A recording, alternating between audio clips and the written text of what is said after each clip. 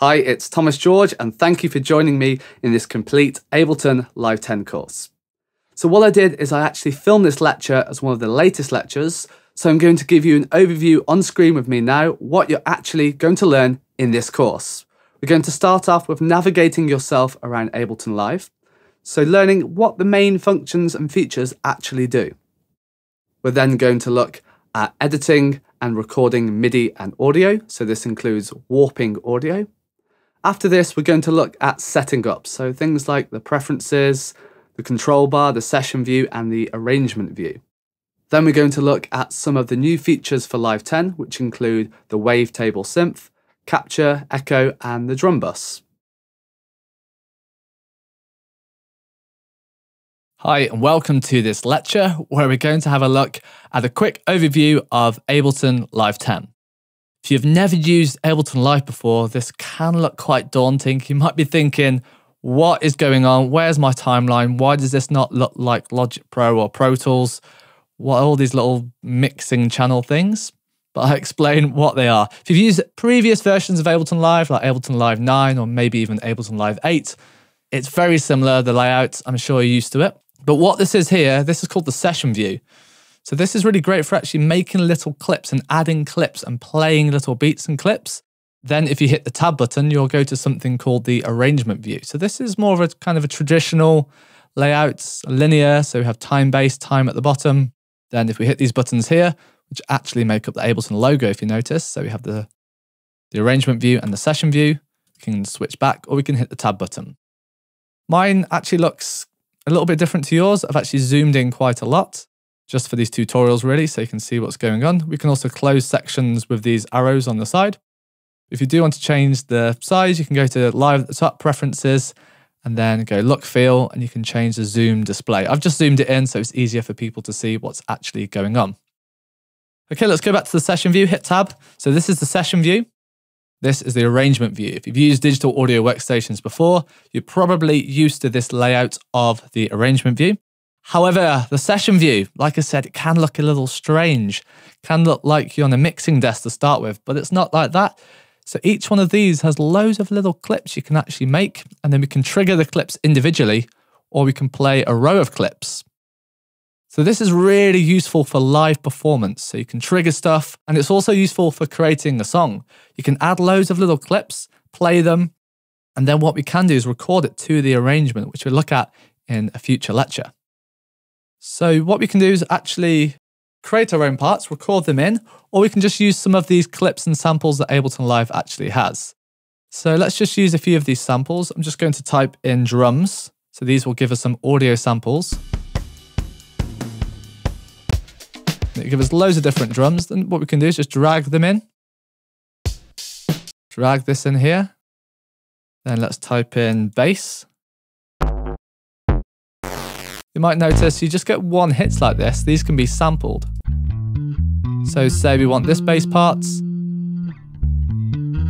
We will have to create a new audio track if we want this separate. So let's go create new audio track, and then another audio track will appear next to it. Let's just drag the bass here. Then we can go Command R, rename this bass. And now we can play these little clips. So that's this clip, this clip. You'll notice it's actually in time, which is pretty cool. Then we can add the bass.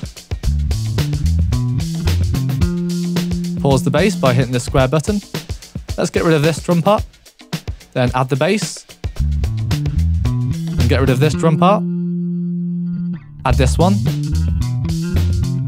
Pause this one. Add this one.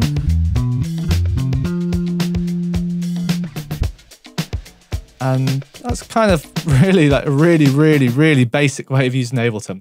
Just drag clips in and play them. It's kind of what you do, but you can also make the clips. If you have a MIDI keyboard, you can also play in MIDI information in our instruments. So if you have a MIDI keyboard plugged in, let's just choose this one here, analog. And I'll play some notes on my MIDI keyboard and I can play along with, say, this drum part.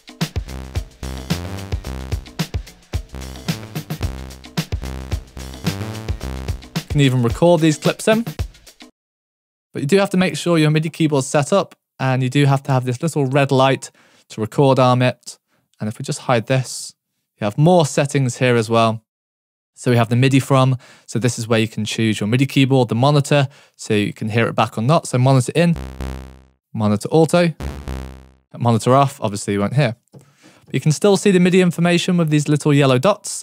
We have audio 2 below this, so this is where the audio goes.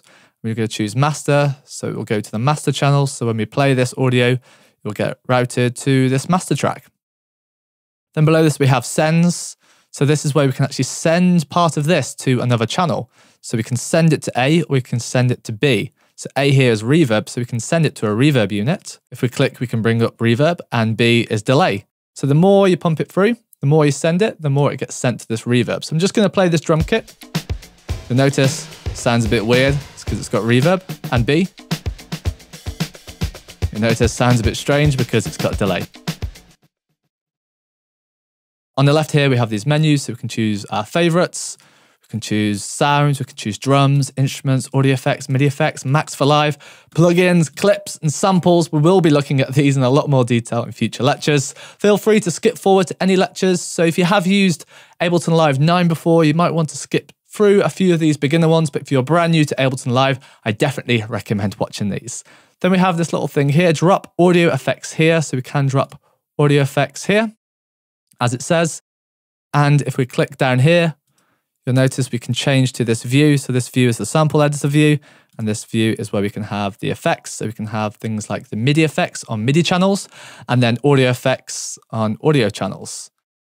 The MIDI channels, we can have audio effects, but on the audio effects, we cannot have any MIDI effects, just audio effects, because the information's already there. It's already been processed. It's already audio, so we can't actually add on a MIDI effect. So we've got all these things here. We have stuff like tempo, metronome, bars, play, recording. It's just a really simple overview. We can hide some certain things here, bring them back. I just wanted to make this lecture just for people who are brand new to Ableton Live, so it's not as scary as it initially looks. So this session view here, this is really where we put in clips and we play clips. And then this part here is where we can kind of change it into more of an arrangement, change it into more of a structured song. We can copy and paste clips into this arrangement view.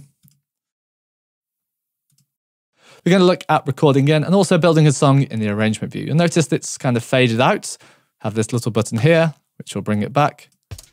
So we can just play this drum part if we choose to in the arrangement view. I know some people like to work in the arrangement view, some people like to work in the session view, but I think it's a good idea learning how to use them both. Quick overview. Hope you realize Ableton Live isn't as scary as you first think, because when you first open it, I remember the first time I opened up Ableton Live, I was very confused for the first couple of weeks, really. And after a while, you do get used to it. You just have to realize the session view is a place where you collect clips, you bring ideas forward, and the arrangement view is a place normally where you will arrange it into more of a song. So the session view was originally created for live performance, really, so people could play these clips live and create more of a groove. People do actually use Ableton Live now just for actually recording and creating music. So thank you for watching this lecture, just about getting started in Ableton Live 10. I hope you're starting to get the grips of how it actually works and see each of these as little clips that you can actually record to the arrangement view. So thank you for watching, and I'll see you in the next lecture. So thank you for watching this video so far. I hope you're starting to understand the basics of Ableton Live 10. If you want to check out some of the other lectures in this video, then be sure to open up the description below, and I have all the different points for the different lectures. So this video course on YouTube is actually just the first part of my complete Ableton Live 10 course. If you'd like to access my full course, which is over 10 hours long, then be sure to check out the description below where you can get this course for only $10. Full price, it is $195. In the complete course, we do cover a lot more things like the simpler, the sampler, the drum racks, the instruments, the MIDI effects, the audio effects, and much more. But anyway, let's continue on with the video. Hi, and welcome to this next lecture. So if you're brand new to Ableton Live, you haven't really used it before, you might be thinking this digital audio workstation, this program looks really complex and difficult to use. It was like that when I first started using Ableton Live. I was a bit overwhelmed because there's so much stuff going on. It's different to other digital audio workstations I've used before, like Pro Tools or Logic Pro or Cubase. This session view can be a bit daunting, but believe me, it gets a lot easier. But the main thing you need to do is just go in, experiment, and just write some music, really. There's one thing learning all the theory, there's one thing learning what everything does, and there's another thing actually going in and practically doing it. So in this lecture, I'm just going to go through and just quickly make a few loops, make a few grooves. So I want you to go through and do the same afterwards. So it's not about making perfect music straight away. It's not about making the best music ever. It's about getting used to this piece of software so it becomes second nature. So once you understand how it works and you can just go through and make music without thinking about the technical things, without thinking about what stuff does, that's when you know you've mastered Ableton Live. But before you get to that point, you just need to go in and just experiment. Just get some clips down there. Just make some music. So let's actually go ahead and start a new project. So we need to go to File over here and create a new live set. So in Ableton Live, we call them sets rather than projects. And here, open up a blank set. So this set here will have 2 MIDI tracks and 2 audio tracks. We also have some reverb and delay and the master channel.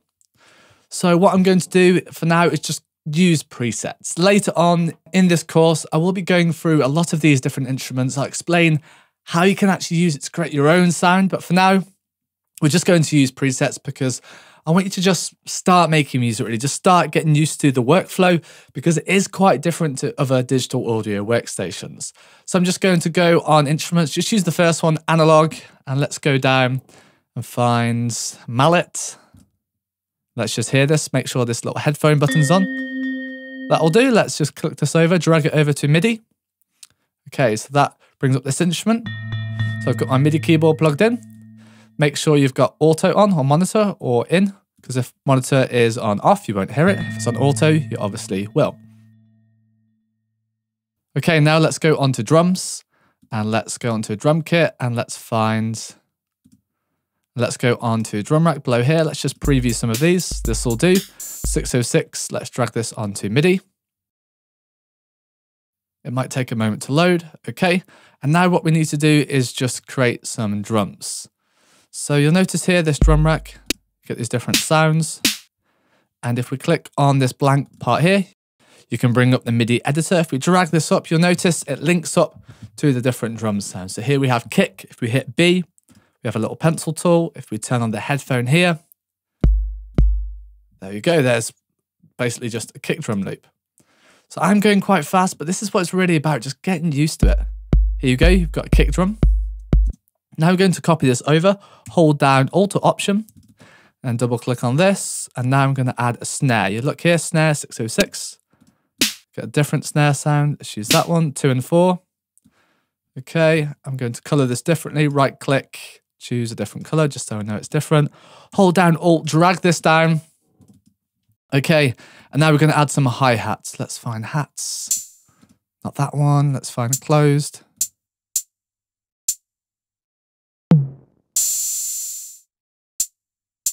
Okay, that'll do. Okay, just really quick, and let's color this different.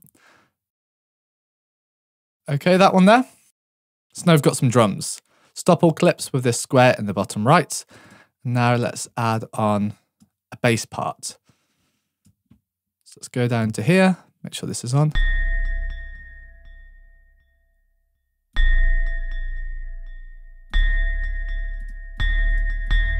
Okay, that one there. Okay, let's hear this back.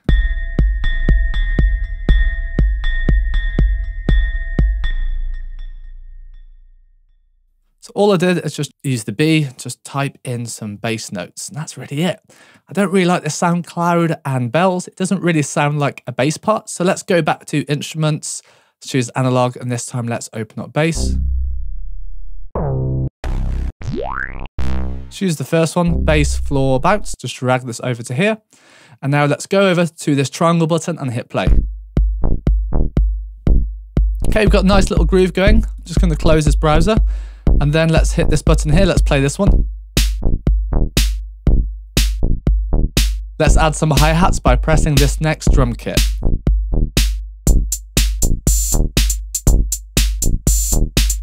Okay, we're getting the groove going. Okay, I want to add another MIDI instrument. So let's go to create new MIDI track. So MIDI track, this is my preset. I'm just going to delete this for now. Let's hit this arrow here, and then let's go on to instruments. Now let's choose Wavetable. That one's very interesting. And let's choose mallets. This one will do. Krockhausen, I think it says. Ableton is a German company. It's probably why it's called Krockhausen. Probably saying that wrong. And let's double click on this and let's just type in some information. So we've got B. I'm just going to, this is an arpeggio of C minor. C minor 7 with that 7th note, which is a B flat. If you don't know your minor scale, it's the same as a major scale, but you flatten the 3rd, flatten the 6th, flatten the 7th. Or if you're brand new to music theory, just use the white notes, which is C, C major. Okay. Now let's just drag this over, hold down Alt. I'm going to delete the first one and then bring it in on the second one. Now we're creating more of an arrangement. Let's just go through and use these arrows here. So we've got this going, this groove. And now we're going to bring in the different drum beat and now this synth part.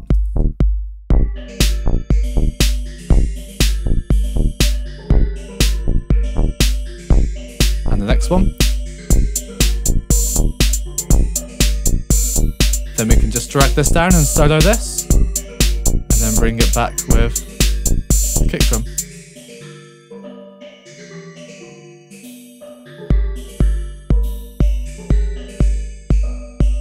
Copy over this drum part with the snare, and then copy over the bass. Copy over this kick drum.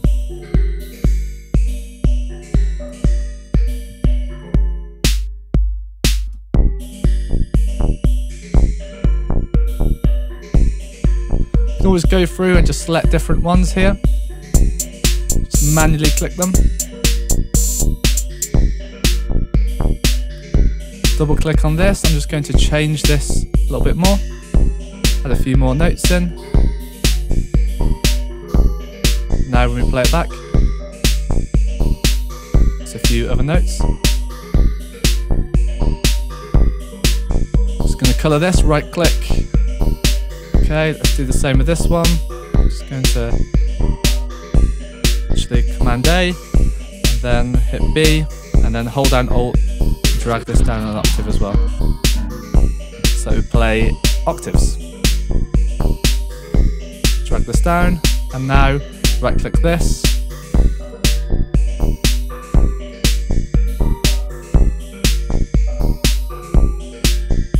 Now I'm going to trigger these clips.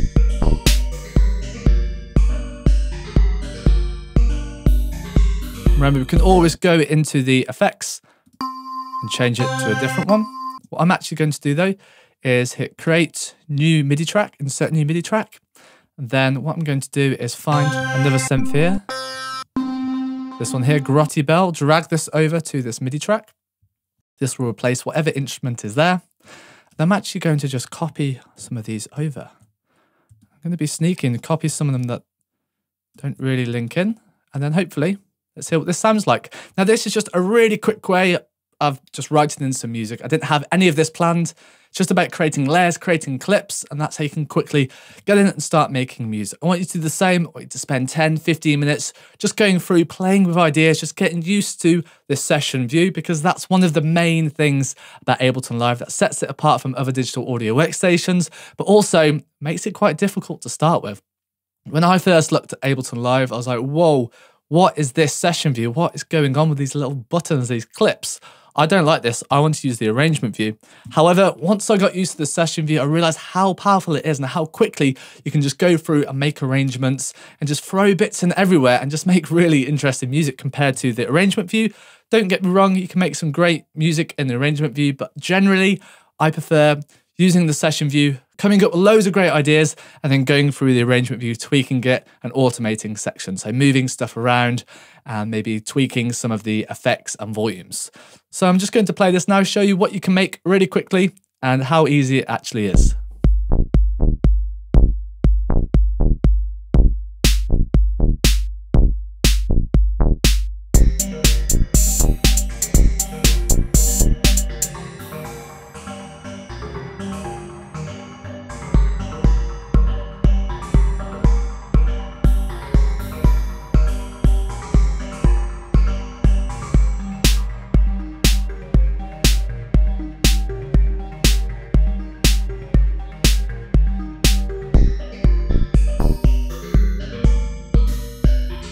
Obviously, you can use other chords, you can create stuff that's a bit more experimental, a bit more exciting than that. But for this example, I just thought I'd just go through and show you how you can just quickly go in, drag some MIDI information around to start making music from scratch. Of course, you can use loops as well. You can use samples. Of course, you can use audio. We will be looking at recording audio later on. But let's also just have a look at some of these as well. Let's go on samples. Let's find one of these audio samples. Let's drag this in here as well. Of course, we can use this audio sample. You will need to do a few more things like warping, make sure it's in time really. So if you want to have a look at warping audio, be sure to check out the lecture all about warping audio. So I just wanted to show you this lecture because making music in Ableton Live is about making music. It's not always about the preferences. It's not always about setting up and knowing what stuff does. A lot of the time, it's about just jumping in the deep end, making music, experimenting, and learning from trial and error. So I hope you found this useful. Just my workflow of quickly throwing in ideas. And I hope you practice doing the same thing. I hope you just go in, start making music, start making loops, and then continue the lectures. So thank you for watching, and I'll see you in the next lecture. Hi and welcome to this lecture where we're going to be looking at editing in the arrangement view. So I just made this little groove in the session view and then I actually recorded this into the arrangement view by just playing through the clips and hitting the record button. Now it's in the arrangement view. Let's just have a quick listen to this and then we're going to go through and edit in the arrangement view.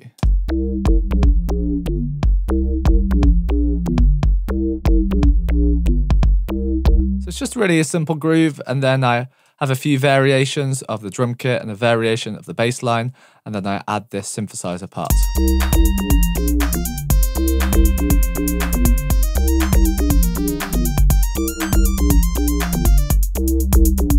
That's kind of the groove, just a really simple pattern I made quickly for this tutorial.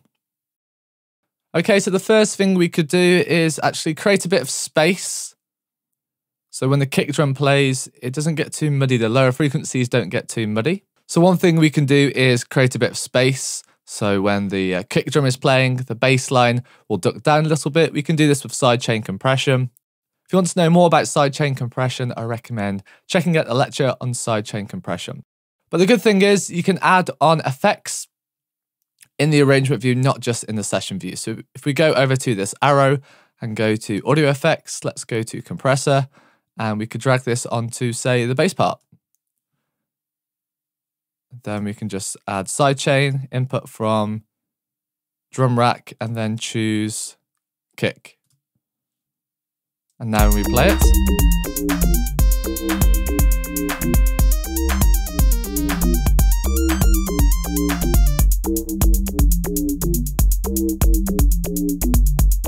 we create a bit more space in the mix. That's one little tip you can do.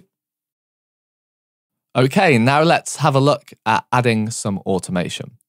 So one of the best things about Ableton Live is this automation setting in the arrangement view. So all you need to do is click on what you want to automate. I'm going to choose this filter frequency cutoff in this bass synth. So click on this, make sure this automation button is armed up here, and then it just appears. So the last thing you clicked on will actually appear in the automation. I click resonance and you can see up here it changed to resonance. So let's choose filter frequency and we can actually just draw in parts here, just click and drag up. So I'm just going to increase the filter frequency here and let's click on resonance. And here I'm going to actually increase the resonance like so. Okay, let's hear this part now. So we can go back to frequency. Well, there is red is the one that has automation as well. Go back to resonance. That might be a little bit too dramatic, but it is really interesting just clicking down here. The ones that are red are the ones that have automation. Let's just drag it down a little bit. Okay, and let's say we want to just automate the volume, keep it nice and simple. We can click on volume here and then just gradually fade the volume down. Now let's hear this, and you should hear a fade in the volume of the bass synth part.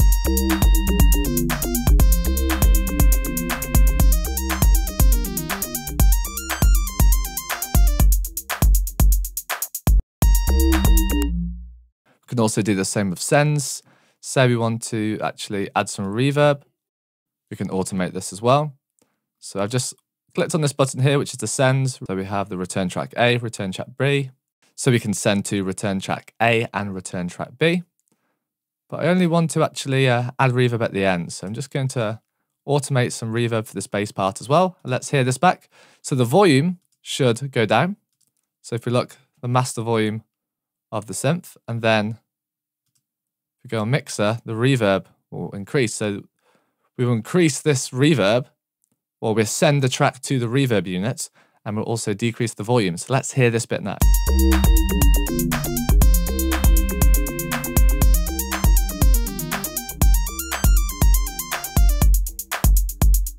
We could do a similar kind of thing with a synthesizer. Let's just click on here. So this will send to return track A, which is this one here, which has a reverb unit. So all we need to do is click on this and then just add on some reverb here as well, increase. And let's do a similar kind of thing. Let's click on this track and go on volume, and we're just going to automate the volume down a little bit. So let's hear this. So this riff here, this synth part, the lead part, it should increase in reverb and decrease in volume.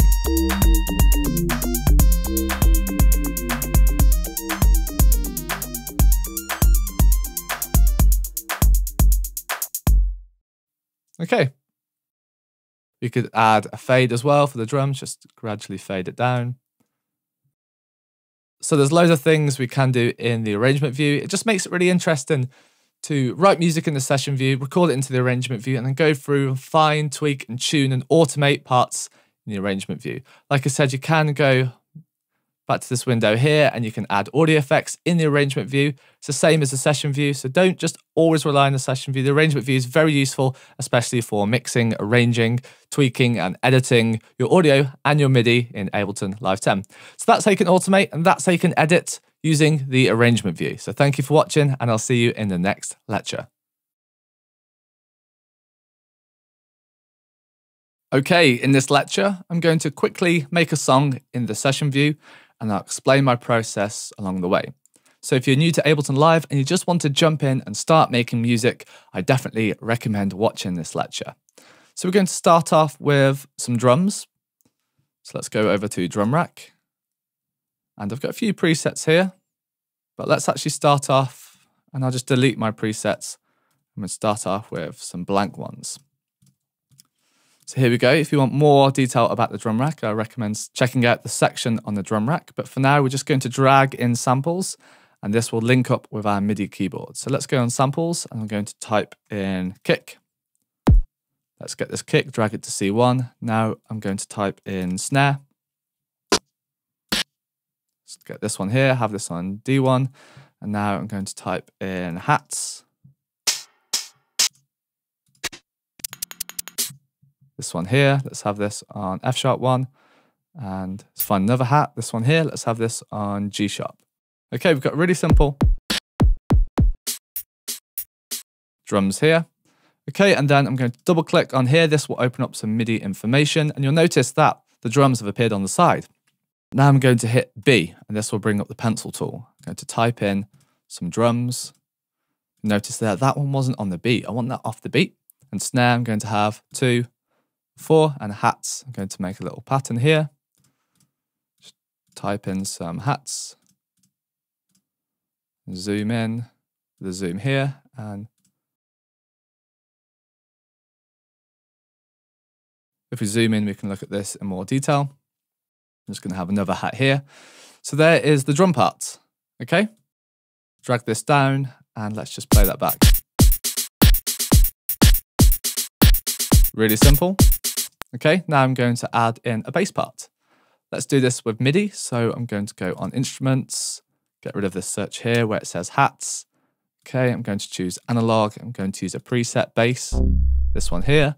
Drag this over to MIDI. Okay, and now we're going to type in some bass.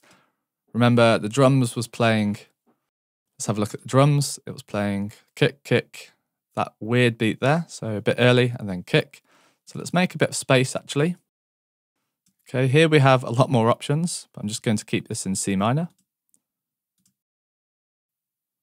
Okay, and then go up to E flat. Okay, and then go down to a B flat. This is all in C minor. And drag this out a bit because I want this a bit longer than just one bar. Let's just have it 2 bars for this example. Okay, so I'm going to hit B, drag all this over, and then just copy and paste it, or hold down Alt. So remember it went to C here. If we hit this headphones, we can actually hear what's going on in here. Move this to an F. Okay, move this down to a C, and then this one can go to a G. Okay, let's hear this back. To play both of these clips at the same time, we will have to hit this arrow button here. Okay, starting to get a groove. I don't like the last note, so let's change the last note to something else. Let's hear it back now.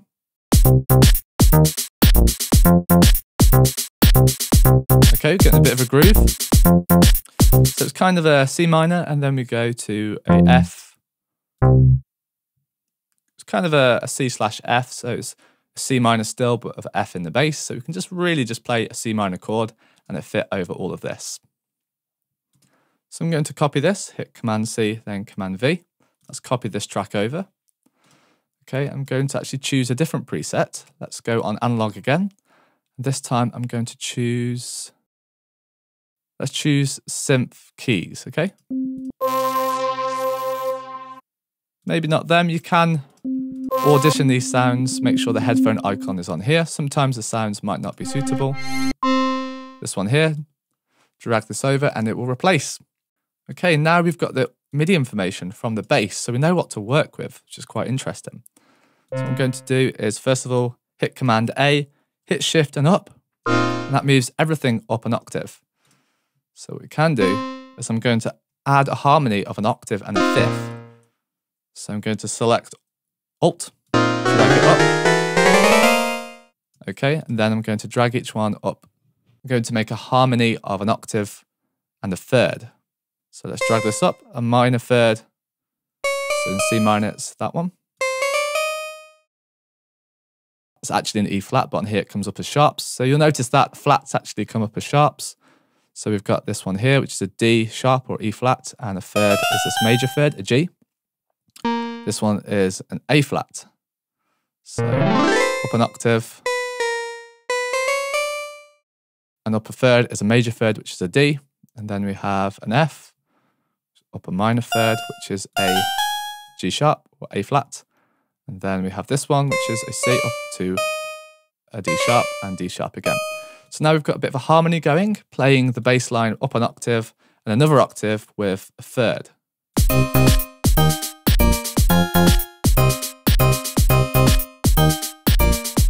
So we've got more of a riff going now. We've got the bass line and we've got a riff. So what we could do, which is a thing I like to do, is now go back to the bass and add a bit more rhythm. Because this is more of a riff now. So we can add a few more notes. So I'm going to have a bit more movement in this part. Just going to copy this over, this rhythm. Okay, and now I have a bit more rhythm and a bit more movement. So let's hear this.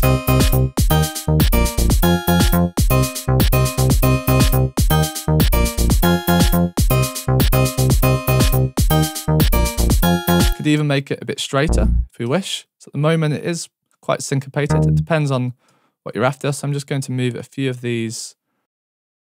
So like this.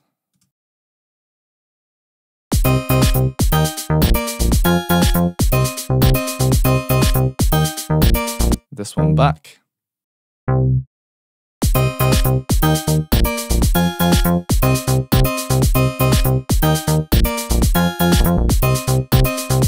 This clashes with the kick drum, so I'm moving it.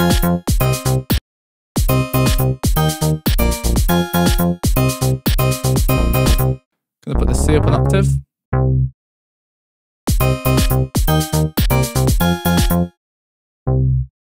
So let's find out where that was. I got that wrong, that wasn't a C. We're making music, it's not always going to be perfect. So that was actually a B flat. That's why we heard that clash sound, because it wasn't the correct note.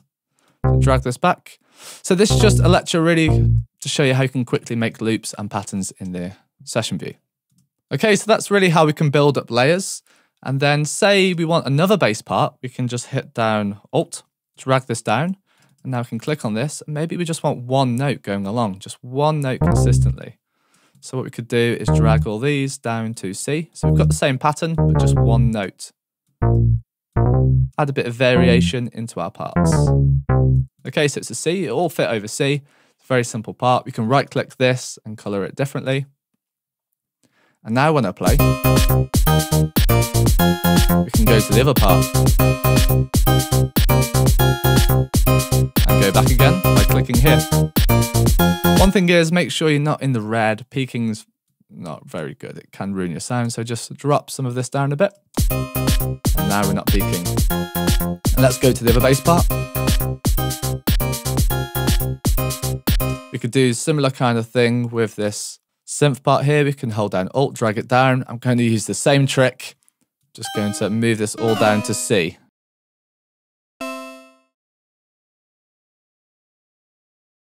We do need to turn this into a minor.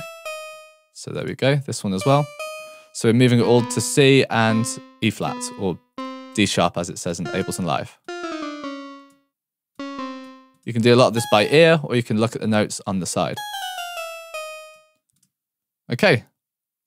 Now when we play back, we'll have this part. Let's color this again. I can add the other part. And go back to the other one by clicking. Okay, and now we're going to change some of these drums around. So we've got that main drum kit. I'm going to hold down Alt, drag it down, click on here. And now I'm going to take out all these snares, just these two snares. Okay, and then going to right click, let's color this different, just so I know it's a different part. Drag down, double click, and now let's get rid of the snares and the hi-hats. So we've just got that kick. Color this, right click, different color. And now let's do one more where it's just the snares and the hi-hats. So we need to actually drag this first one because we want the hi-hats and the snares. Double click on this. So I'm basically just get rid of the kicks. Okay, and now we've got a bit of an arrangement going here. So let's start off actually with just the kicks, which is this first one. So let's drag all this down. Or we can hit Command and I, which will add in a new section here. So we're going to start with just this here, just the kick and the bass. Drag these sends over to the side. Okay, but we're going to start with this bass, so it's just the one note, and then build up with this one with the other note. And then we're going to add in the other synth part, so the part with more movement, if you see here. But we're going to keep this one note bass going. And then we're going to add in this bass with more notes, but we're actually going to swap the synth to the part with just one note. And then we're going to add in the part with all the notes, and we're going to add in the bass with all the notes. And then we're going to find the kick. And then when this comes in here, and then we're going to add in the full drum kit, which is this one here, this blue one. So let's... And then when this kicks in, this purple bit, we're going to add in this blue bit with all the drums kicking in. And here we need to just color this differently so now it's a different part. This is basically just a very, very, very fast arrangement. And I'm just going to do this. Add the drums in again and go back to the original part. Go back to just the kick. And then go back to just that synth part. And then finish like so. So that's a very, very quick arrangement. You might not be able to do this as quick if you've just started, but this is just a way of showing you how you can quickly get clips together, because the main thing I struggled with Ableton Live is getting used to this clip view, getting used to actually making music in clips. So that's a very quick way of how you can do it in MIDI information and using samples. So now we just need to play through these arrows here and then just feel the beat, feel when to change. I'm going to play a quick arrangement in now. I think that starts a little bit too abrupt. So hit Command and I. Add in a new section here. So drag this down. Just start with the bass and the drums. And then I'm actually going to add in a new section here And just drag this down and then bring the drums back again into here. This color gray isn't really the best because it's quite hard to see what's actually going on. I'm just going to select all of these gray ones, hold down the command button, and then just choose another color. There we go. Now we can see what's going on. That one there got away, so let's select that as well. It's a different blue. It's not the correct one because there's so many different tones here. Sometimes you can get it wrong. But all I really need to know is how to actually see the difference. And there's a little sneaky trick we can do now, is we just hit record at the same time, and this will actually record into the arrangement. Now hit play. And if we hit the tab button, you can see it's recording into the arrangement. Okay, and now I'm going to hit this play button here, and this will trigger the next row of clips. Ready?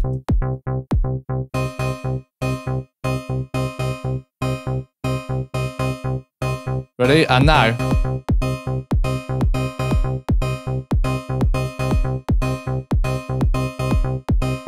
One mistake I want to change there is I want it to change every 4 bars, not every 1 bar, because I want to have this as kind of a 4-bar phrase. So I can make some changes really quickly and it won't change straight away. So here you'll notice we have all this information. I'm going to hit this button and just delete it all, drag it and delete, and then go back and re-record. So remember, all you need to do is hit this record button and then trigger your clips. So now it's going to change every 4 bars rather than every bar. Ready?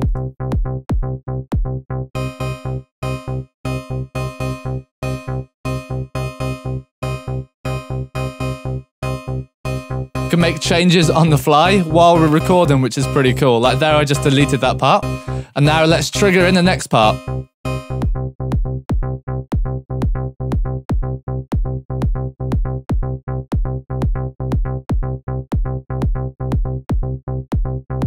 going to delete the space part. Now I've got a new section. Ready? And now the new part.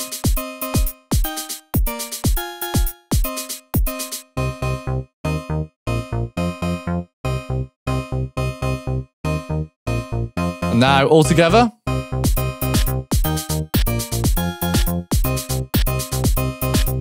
We can always go back actually. We don't have to go down in a linear fashion. So we're going to go back to the start.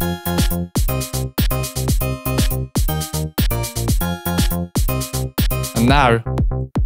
So it doesn't have to be going down in order. We can go back and forth however we want, which is really interesting. So for live performance, or if you just decide you want something different whilst you're recording, you can just quickly bang this in. So I'm going to go back to this part here.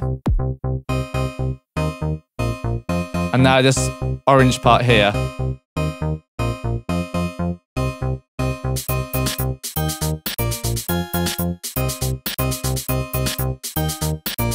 And now I'm going to go down.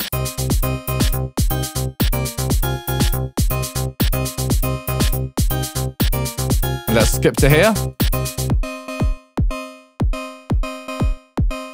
We could even stop this part here, hit this square button, this will stop this drum clip. There I can add the drums back in. Ready? Now I'm going to add this bass part in.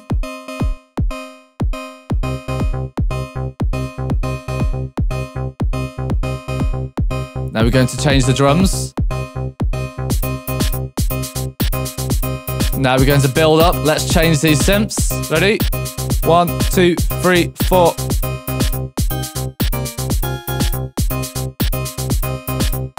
Now let's add this other bass part in. Now let's take the drums out. Let's change the bass part.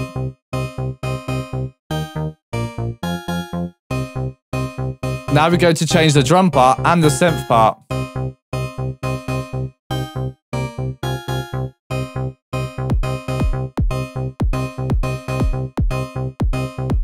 Now I'm going to take out the bass.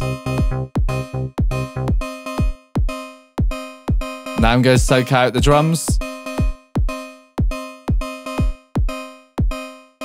Now I'm going to stop the synths. We can fade down as well. Okay, and then hit stop. And there we go. That's how you can really quickly make a song in Ableton Live. If I hit the tab button now and hit this little triangle here, this has actually recorded all of this, what I just did, into the arrangement view, which is absolutely fantastic in my opinion. You can just record something in on the fly, make a quick arrangement, and Ableton Live's recorded it in. That was over three minutes that recorded the whole bit in. So if I just play back now, there we go. We've got the drums, the synths, we've got the bass. And we can always go in here and change stuff around. So you might notice right at the end, I dropped the volume on the synthesizer. So let's hear this at the end. You can see there that the volume actually changed. So we can actually go in and automate this volume and change around in the arrangement view, which we'll be looking at later on. But that's how you do it. That's how you can quickly make a song in Ableton Live. Would that take about 10 minutes or so, 15 minutes? And that was a full song. Maybe not the best song, but it's a good example of how you can just quickly put in ideas, but this could build into something good. There's some nice ideas there. And you could always go back to the session view, re-record this in if you wanted to, delete what you just did in the arrangement view, or maybe save as, and save this as a different copy, file, save as, then just quickly make music. So I wanted to just film this lecture just to show you how easily and how quickly you can make music in Ableton Live 10. So thank you for watching, and I'll see you in the next lecture. Okay, now we're going to have a look at the MIDI editor. So let's first of all create a MIDI clip. So in our MIDI instrument here, I've just dragged in an analog preset. And then all we need to do is just double click on this blank slot, and this will open up the MIDI editor. We can resize the MIDI editor by dragging up. And we can actually go back to the device view by clicking the button here. Or we can use the key command Shift and Tab. And that will toggle between the MIDI editor and the device view. So we have a few different things going on here in the MIDI editor. We have the bar numbers at the top. And then to the left, we have the piano roll. So we have the notes of the piano. If you'd like to hear some of these notes as you click them, make sure you have this little headphone icon enabled. Let's just draw in some notes now. To do this, we need to activate the pencil tool. We can hit the pencil tool button up here, or we can just press B on our keyboard, and that will bring up the pencil tool. So I'm just going to type in a few notes.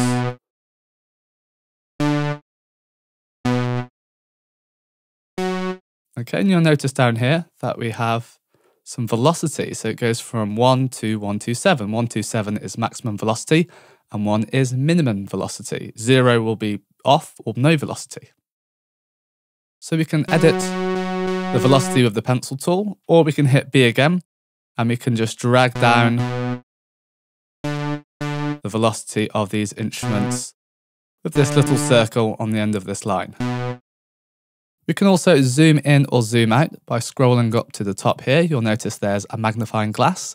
So you can click and drag down to zoom in, or click and drag up to zoom out. We can also use the buttons plus and minus on your keyboard to zoom in or zoom out. We can also click on the notes and drag them around, or we can change their length. We can select them all by hitting Command A and drag them all around. We can drag them up or down an octave by hitting Shift and up arrow for up an octave, or Shift and down for down an octave. So this allows us to quickly change octaves of our notes. In the top left, we have the fold button, and what this will do, it will only actually display the notes that we are using. This is most useful for drums. For example, if you're using a drum kit and you just have, say, a kick, a snare, a hi-hat, and a crash cymbal, you don't really want all the notes of the piano roll because that can get a bit confusing. You will just really want the notes that you are using. However, if you're playing a more harmonic instrument like a piano, you probably will want fold deselected, and you will want to see all of the notes.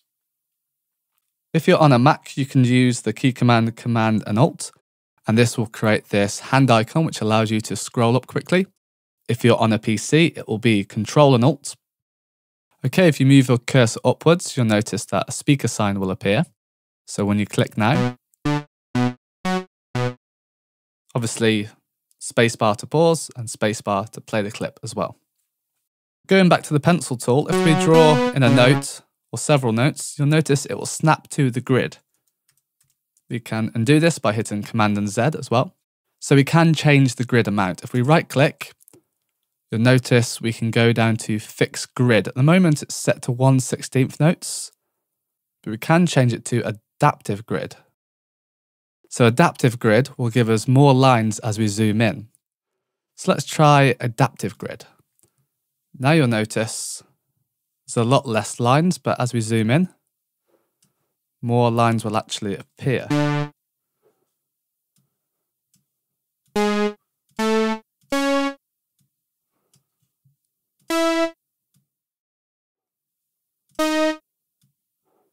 As we zoom out, you'll notice it's a lot tighter than it was before. So if you want to make some really intricate parts that aren't necessarily set to a beat division, Adaptive Grid can be very useful. We can change it back to a fixed grid by right-clicking and going back to Fixed Grid. We can zoom out again with this magnifying glass. Then we have the loop markers up here. The top one is the loop, and the bottom one is the start point, and on the right is the end point. So we could have the loop starting here, but the actual loop could just be this part here. So let's just play this loop now, and you'll notice when I play it, it will start here, and it will loop around this section.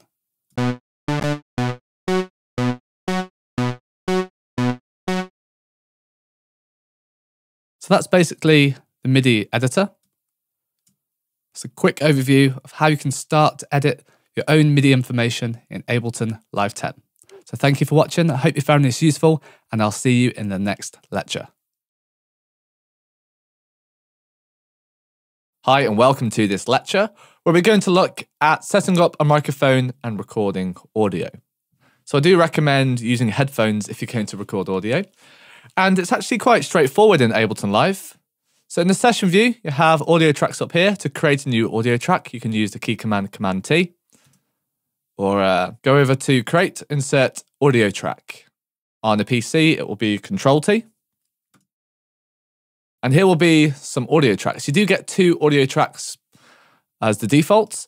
And if we click on here, you'll notice we get all these settings. So we have audio from, audio to. For now, let's leave audio to master. So this track will get sent over to the master track. And audio from, you will have to select your audio interface and your microphone.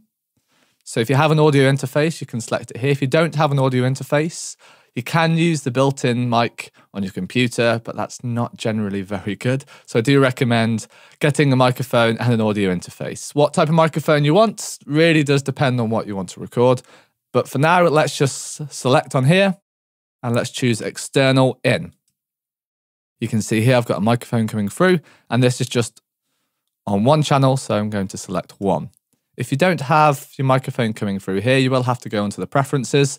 So go onto live, the top left, go down to preferences, and then go on audio. And here you will have the input device, which is my audio interface, which is called Chord Digital. And the output device, I'm using the built-in output. You don't have to use the same output as input. And here you can see this gray line appear. So when I make sound into the microphone, you can see it appear in this gray line. If we have monitor in, then we will hear this. It's actually a separate microphone to the one I'm speaking in now. So if I talk in this microphone here, you can hear, obviously, the audio, and you can see it with this green line here. I recommend just having it on auto, and then we can record in some audio. In the session view, it's really straightforward. All we need to do is hit this little circle here and make sure the track is armed by selecting this button, hit down here, so it gets changed to red. I do recommend having the metronome on if you want to record in time. So just select this metronome button up here. And then all we need to do is just select one of these little circles. I've got a small shaker, so I'm just going to record in a shaker.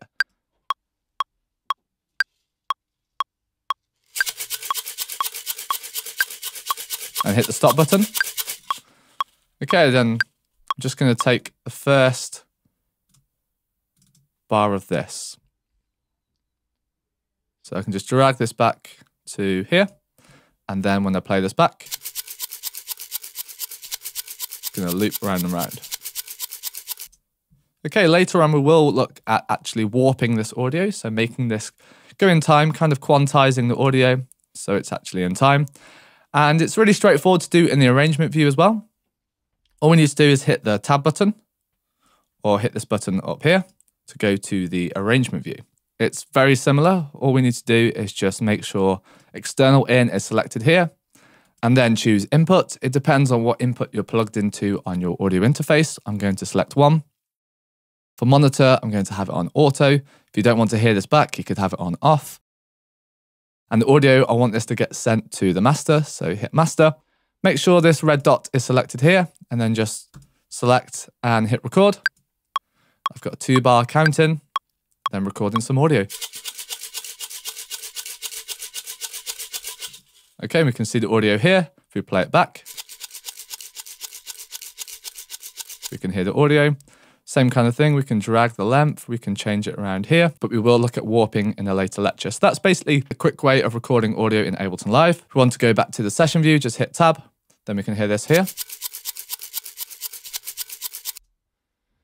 And we can also go over to the arrangement view, hit this little triangle button over here, and this will play the audio from the arrangement view. So that's how you can record audio in Ableton Live, and that's how you can set up a microphone. So thank you for watching, and I'll see you in the next lecture.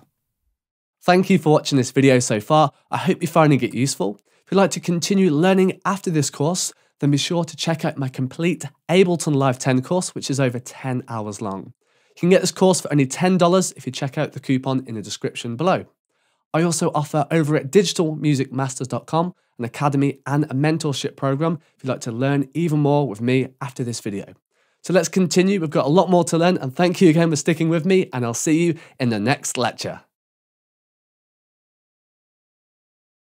Okay, now let's have a look at warping the audio. So warping really allows us to put this audio in time.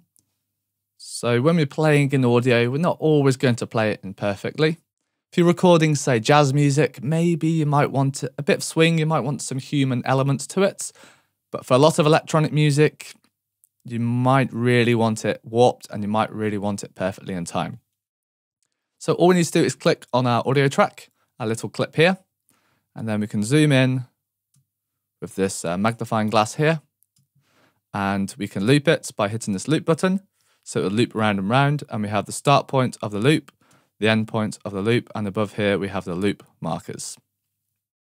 So first thing we need to do is make sure warp is selected. If warp isn't selected, we would just have a clip like this with no dots or anything above or below, just a time scale. And if we select warp, you'll notice we have these little dots here. So what we can actually do is we can go in and drag these around and move the audio. So it preserves, if we double click, it will create these little yellow dots, and this will preserve the audio. So if I move this one around, you'll notice before and after is not affected. Depending on how well you actually played this part in, is how close it will be to the bars or to the beats. So let's just drag this in. I was playing 16th notes. So let's just fix this and just click in and try and make this perfectly in time. So I believe it was just like this. So it's quite a simple pattern. And say, for example, there, I want it to warp from here. I can just double click and move this marker. Ableton generally does a pretty good job, but sometimes it's not always correct. So just double click and move it in place. And that's the best way really to warp it in. And I think that's right. Let's have a listen. Let's just play it back and it should loop round and round. Make sure loop is selected.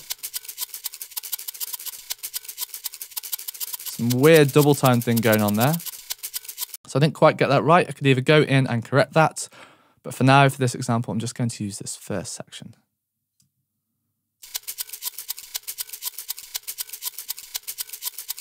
So there we go, we've got a loop, it's in time. If I put the metronome on, we can check. We can always go in and correct a few more things as well. I don't really like that first one, it's cut off, if you look. So we could always start from a different loop point. So we could start from, say, here. We We could always drag this first one forward. Get a bit of a shuffle going. So it's not completely in time, so I'm just going to shuffle this beat around.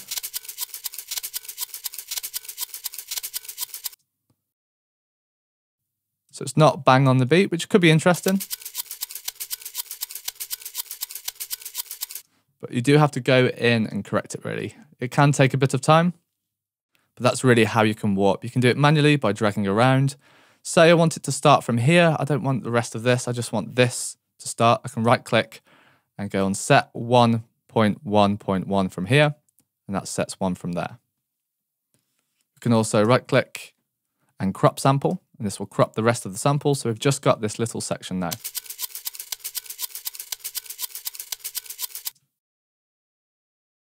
We have the segment BPM, so this will allow the little segment, so we can drag it around like this. And then we can double time it or half time it with these here. So you'll notice this will go a lot faster. Or you can half time it, even slower. So we can get some interesting sounds here. So below this as well, we have the warp types. We have beats. So if you've got a beat like this with a lot of transients, I do recommend using beats. Then you have tones if you have a different type of sound, probably not for drums, texture, repitch, complex, and complex pro. Complex and complex pro will be the most accurate ones, but they will use up the most CPU. I do recommend going through all of these and having a listen. You can really hear the difference when you slow it down. So let's slow this right down. This is texture. Let's go to tones. So tones will try and preserve the tones a bit more. Repitch, which will obviously slow the pitch down like a record, because the other ones will actually preserve the pitch. The repitch will play its more natural pitch. We've got complex. Let's try complex. And then we've got complex pro. We have a few more controls for complex pro. We can choose the formants and also the envelope.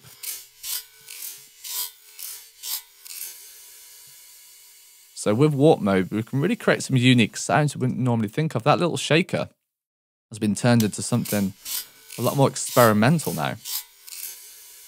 Especially at the end. We could even just loop the end bit if we wanted to. Of course, we could also transpose this with the transpose button. So this has actually turned into an effect more than a drum shaker now. We can change the volume here with the decibels. We can detune it if we wish. Then there's a few more options in the clip. So we can actually go in and change some of the envelopes. So this is a volume envelope for the clip.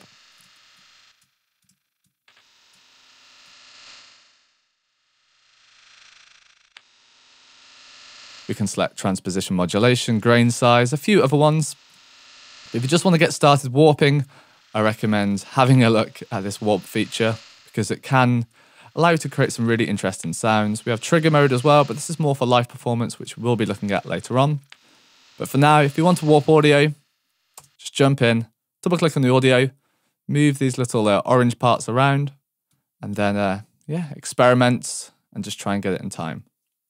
So thank you for watching this lecture, just about warping in Ableton Live 10. Hi, in this lecture, we're going to look at the main preferences in Ableton Live 10. So these are the preferences to get you up and running and to start making music. So to go to preferences, you click on Live and then go on Preferences. For a PC, I believe it's under Options. And here we have a few different settings on the side here. So look, feel, here we can choose our language. And here we can zoom the display in. I currently have the display zoomed in. You can either zoom this out and it will fit to size as well. So I like to have 150 personally. That's just me though, because I do create lectures, so it is easier if it's zoomed in a bit more. Okay, going down, we do have theme. So we can choose different themes. We have light, dark, Live 9. So the default is mid-light, but go through and choose the ones. I quite like dark, but it really doesn't matter too much. It just depends on what you're used to. Then we have the brightness, if you want to make it brighter or not. Double click to go back to the default. Color intensity, the hue as well. So we can change it with the hue. Can get a little too, a bit too much. So I'm just going to bring it back to the default. Okay, going down, we have audio. So the default for Macs is the core audio.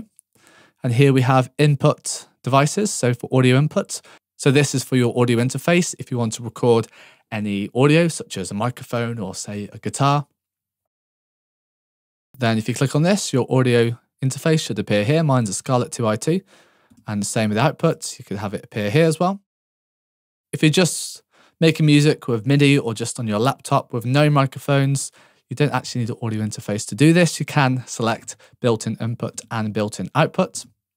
Then we have sample rates, 44,100 or 48,000 are both fine. Then we have buffer size. The lower we go, the less latency we might get. If your computer is struggling, maybe increase your buffer size, but the default one is absolutely fine. Then we have test tone. This is just to test that your speakers are working, really, and your output's working. You can change the tone, you can change the volume. Okay, and going along, we have link MIDI. So if you have a MIDI device, a MIDI keyboard, or say a MIDI controller like a Push 2, it will appear here. At the moment, I've just got my MIDI keyboard plugged in, which is this Oxygen 25. And here we have track and remote turned on. So track basically means we can play notes on the keyboard, and remote means we can actually sync this to certain devices or knobs in Ableton Live. So for example, you want to MIDI map something to a knob on your controller or a dial, make sure remote is also turned on. For now though, we don't need output turned on. You can leave this on off. If your controller does not appear automatically down here, which it normally will, you can find it in this drop-down box here where it has most of the compatible controllers that are used in Ableton Live. Okay, going down, we have file folder. So here in plugin sources, this is where you can rescan your plugins. So if you have any external plugins, say for example, any external keyboards or any plugins by companies such as Waves or Native Instruments or anyone like that that has third-party synthesizers or plugins, you can rescan them here. These are plugins though that are not included in Ableton Live. They're from other manufacturers. A lot of the time they are paid plugins as well. And if you are using a Mac, you will get audio units. If you're using a PC, it'd be VSTs. But Mac actually does allow you to have VSTs and AUs, audio units as well. Okay, going down, we have a library. I wouldn't really worry about this too much. Then we have record, warp, so you can choose a file type. So you could have AIFF or WAV. Either is absolutely fine. Bit depth, 24 is fine. Counting, I do like to have 2 bars of counting or 8 clicks. So when you record, you've got a bit of time to prepare yourself ready to play. Okay, going down, we have warp mode. So you can choose your default warp mode. There is a lecture about warping in this tutorial series. So if you do want to learn more about warping, make sure you have a look at that lecture. But beats is fine. And this one's quite important. Create fades on clip edges. So this is basically to stop the pop sounds at the end of clips. It will create crossfades, so it'll just get rid of some of the popping sounds. We have launch mode as well down here. I wouldn't worry about this too much if you're brand new to Ableton Live. And then going down, we have licenses, where you can have a look at your Ableton license. So this is just a quick run through of the preferences, because I know sometimes when you open up a digital audio workstation, when you're brand new to it, you don't want to go through all the preferences. You just want to jump in and start making music straight away. So I thought I'd just give you a quick rundown so you can go in and just set this up as soon as possible so you can start making your music. I'll give you another run through. So you have the look feel, you can have the zoom display, you can have the theme. Audio, this is where you set up your audio interface. You have your sample rate and your buffer size. Then link MIDI, this is where you can set up your external MIDI controllers or MIDI devices. File folder, this is where you can scan for your audio units or VSTs, your third-party plugins or synthesizers. Library, I wouldn't worry about that too much right now. Warp mode, here you can choose your file type and your warp mode, and that's basically it. So I hope you find this lecture useful, just so you can just understand the preferences quickly, go in and start making music. Hello and welcome to this lecture, where we're going to be talking about packs. So in Ableton Live, we have a lot of different packs available to us. So if we go to the clip mode here, you'll notice we've got a lot of different clips and samples. I've also got a lot of different samples. These are not all included with Ableton Live, however, you will have to download these, and not all of them are free. I have been using Ableton Live for a while and have built up a collection of packs. You don't need them all though. You can make some great music without all of these packs.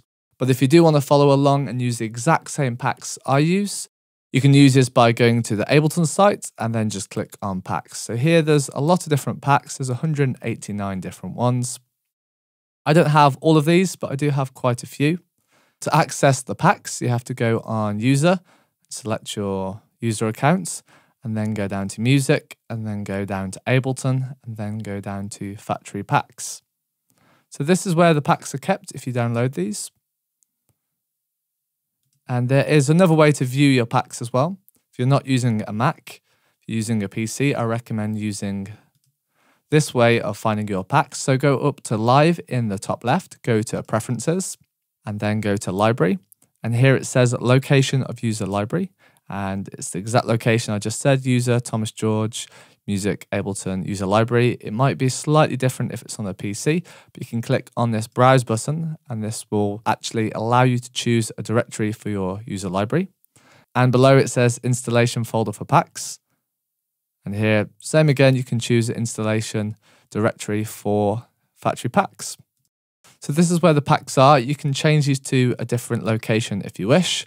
And remember, just go to the Ableton site to download the packs. Like I said, not all of these packs are free. Some of them may cost a bit of money. It really depends on how seriously you want to take this. If you want to produce full time, if you want to take music production seriously, I do recommend paying for a few of the packs. But maybe just start off with the free ones. There is a section here, free. And really just go down and download all of the packs I recommend. You can get some great stuff here. But however, like I said, you might have to pay for some of these. You can get software instruments as well. But some of them, like the Wavetable Synth, is included in a live suite. And other ones, like the sampler or the operator or amp, you can just download. And that's basically it. That's how you can access the packs. You can also choose it by genre. So if you click on all genre instruments, you could choose, say, dubstep. And then there's loads of different ones here. I don't have all of these. I've got a few of them. And if you do want to use the exact same packs I've got, just have a look at the PDF download that is included with this lecture. And here will be all of the packs that I'll be using. Like I said, I do actually have quite a few. These are some of the packs here. But yeah, if you want to get the exact same ones, I recommend just download or just have a look at the PDF that's included with this lecture. And then you can use the exact same packs as me if you wish. Some of them, though, like I said, aren't free. For example, orchestral brass, if we just type this into the pack search. So if we go on all, I've just opened this in the incognito window, and you'll notice the brass is actually 129 euros. So yeah, some of them aren't that cheap, really.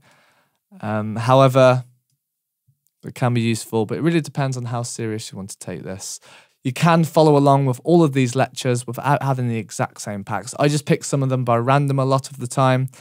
And I've got so many packs that I do lose track of which ones are free and which ones are paid. However, don't worry if you don't have the paid packs, because you can still make fantastic music with just the free ones. So thank you for watching this lecture. Just about accessing the packs. Remember, just go to the Ableton site. And if you want to find a location, just go up to Preferences on Ableton Live. And then just go on Library, and here you can actually choose a location for the packs. So thank you for watching this lecture. If you've got any questions about packs, feel free to start a discussion. So thanks for watching, and I'll see you in the next one. Hi, in this lecture, we're going to look at the session view. So the session view is this view here. In Ableton Live, we have two views. We have the session view, And of course, we have the arrangement view. We can swap between these by hitting the tab view. But in this lecture, we're going to look at the session view. So Ableton Live is unique because it actually offers these two views, the session view and the arrangement view. So you can use one of these workflows exclusively. So you can use the session view or the arrangement view, or you can use them both together. So you can either hit tab to go between these two views or go over to the section on the right here. The horizontal lines will be the arrangement view and the vertical lines will be the session view. This is where the Ableton logo is actually built from, this session view and arrangement view. However, when you move to the different views, arrangement view and session view, you'll notice the edges. So this side here and this side here actually do stay the same. So the session view, like I said, is pretty unique to Ableton Live. It's similar to a mixer, but it allows us to actually add clips and create music on the fly quickly and make really fast arrangements. The arrangement view is similar to other digital audio workstations like Logic Pro or Pro Tools. And also in the arrangement view, it moves on a time scale. So from left to right is time, and up or down is the instrument. So you'll notice at the top you have the bars, and then at the bottom here you have the time in seconds and then in minutes. So we can create these little boxes here by double clicking, and this will create on a MIDI track some MIDI information. And so we can create several little boxes. At the moment, this information is blank. In the audio tracks, we can't double click to add information. We'll have to either record in audio or drag in audio samples. But on the MIDI information, we can just quickly draw in some information just by using this pencil button by hitting B, or hitting B again to get rid of it. And we can hit backspace or right click and delete these boxes. These boxes are little clips of information. So this can contain MIDI information, and we can process this MIDI information through an instrument to create a drum beat, a synthesizer, sound effect. So you can quickly throw in bits of information. If you're new to Ableton Live, this session view can look quite confusing. You're probably used to this arrangement view. The session view, however, once you get used to it, allows you to quickly create music, and you can make some really interesting stuff. So most of these clips are normally 4 bars or 8 bars. It could even be 2 bars, 1 bars. You can choose the length you want them to be. And let's actually just get a sample. You'll notice down here, if you click on samples, you'll have a few different samples that you can use. So a lot of these are one-shot samples or sound effects. So things like kick drums, snares, guitar sounds. Or we can actually go to clips, which will play more loops rather than sound effects or one-shot hits. So we can click to preview these. And if we have this little headphone icon on, we can see some of these samples. Here is a loop. We can double click on this, and this will open as actually a MIDI effect, because this opens in something called a drum rack. If you're new to drum racks, don't worry, I do cover the drum rack extensively in this tutorial series. So we have loads of different things here. We can drag them on. So we can actually drag this below. We can have another clip using the same drum rack. And then we can press the play button. We can actually go between these different drum racks. However, going down vertically, you can't have 2 clips playing at the same time. Going along though, you can have different clips playing at the same time. So if you just drag this over here, you'll notice it won't actually play anything. There's MIDI information coming through this, but the MIDI information has to process through an instrument to actually create some sound. So if we go over to instrument, we have categories. We could drag on the instrument, say a operator synth. If we click this little arrow here, we get some presets. So we can click on, say, guitar and plucked and drag this into the MIDI information. It'll sound awful because this is designed for a drum rack. So if it's designed for drums, you'll notice if you double click on this, it will bring up some MIDI information. And this isn't really for a keyboard sound, this is for drums. So this is drum hits and hi-hats and stuff like that. So be careful when you're loading MIDI information that you get it for the right kind of instrument. However, if we click on, say, drum rack here, and let's choose one of these presets here that I've actually made. We can drag this over, and now when we play this,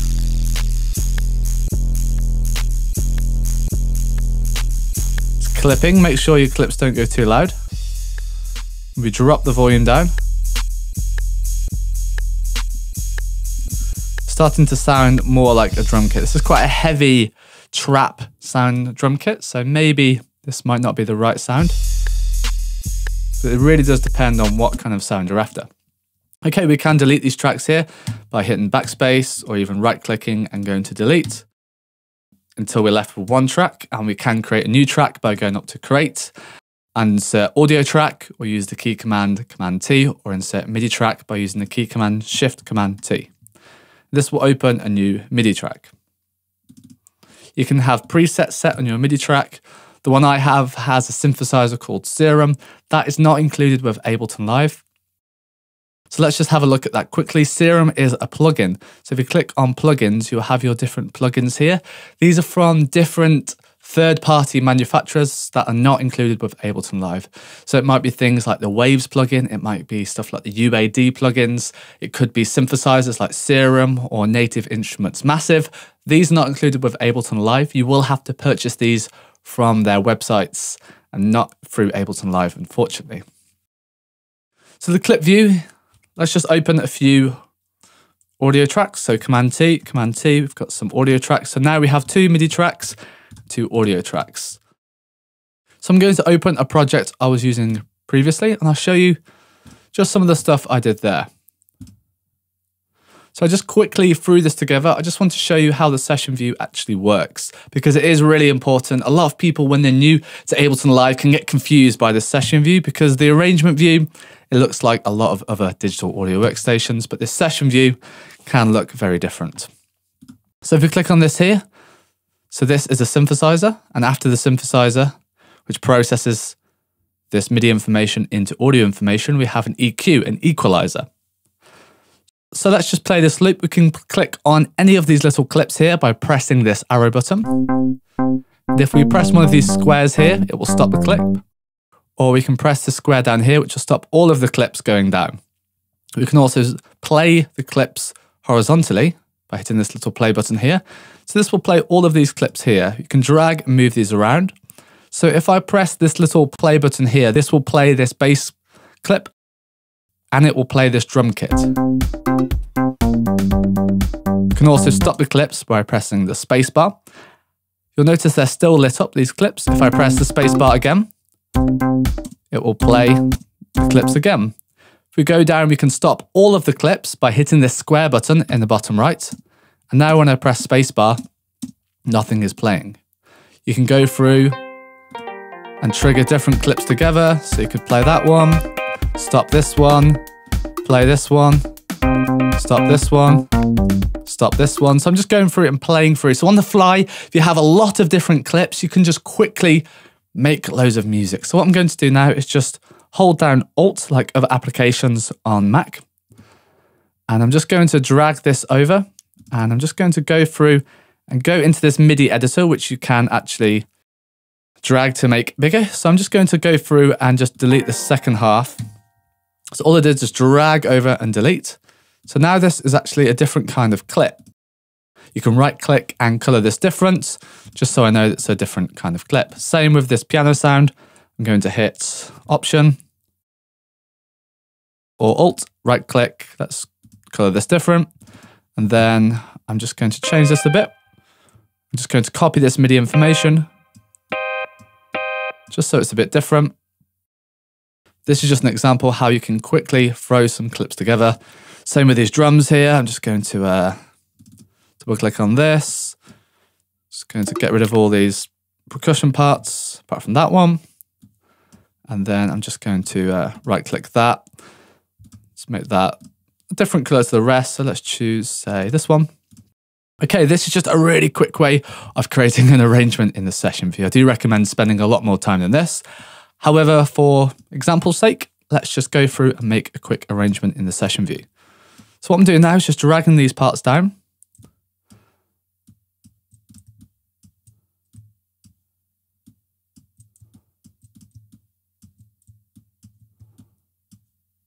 Okay, this is in real time as well.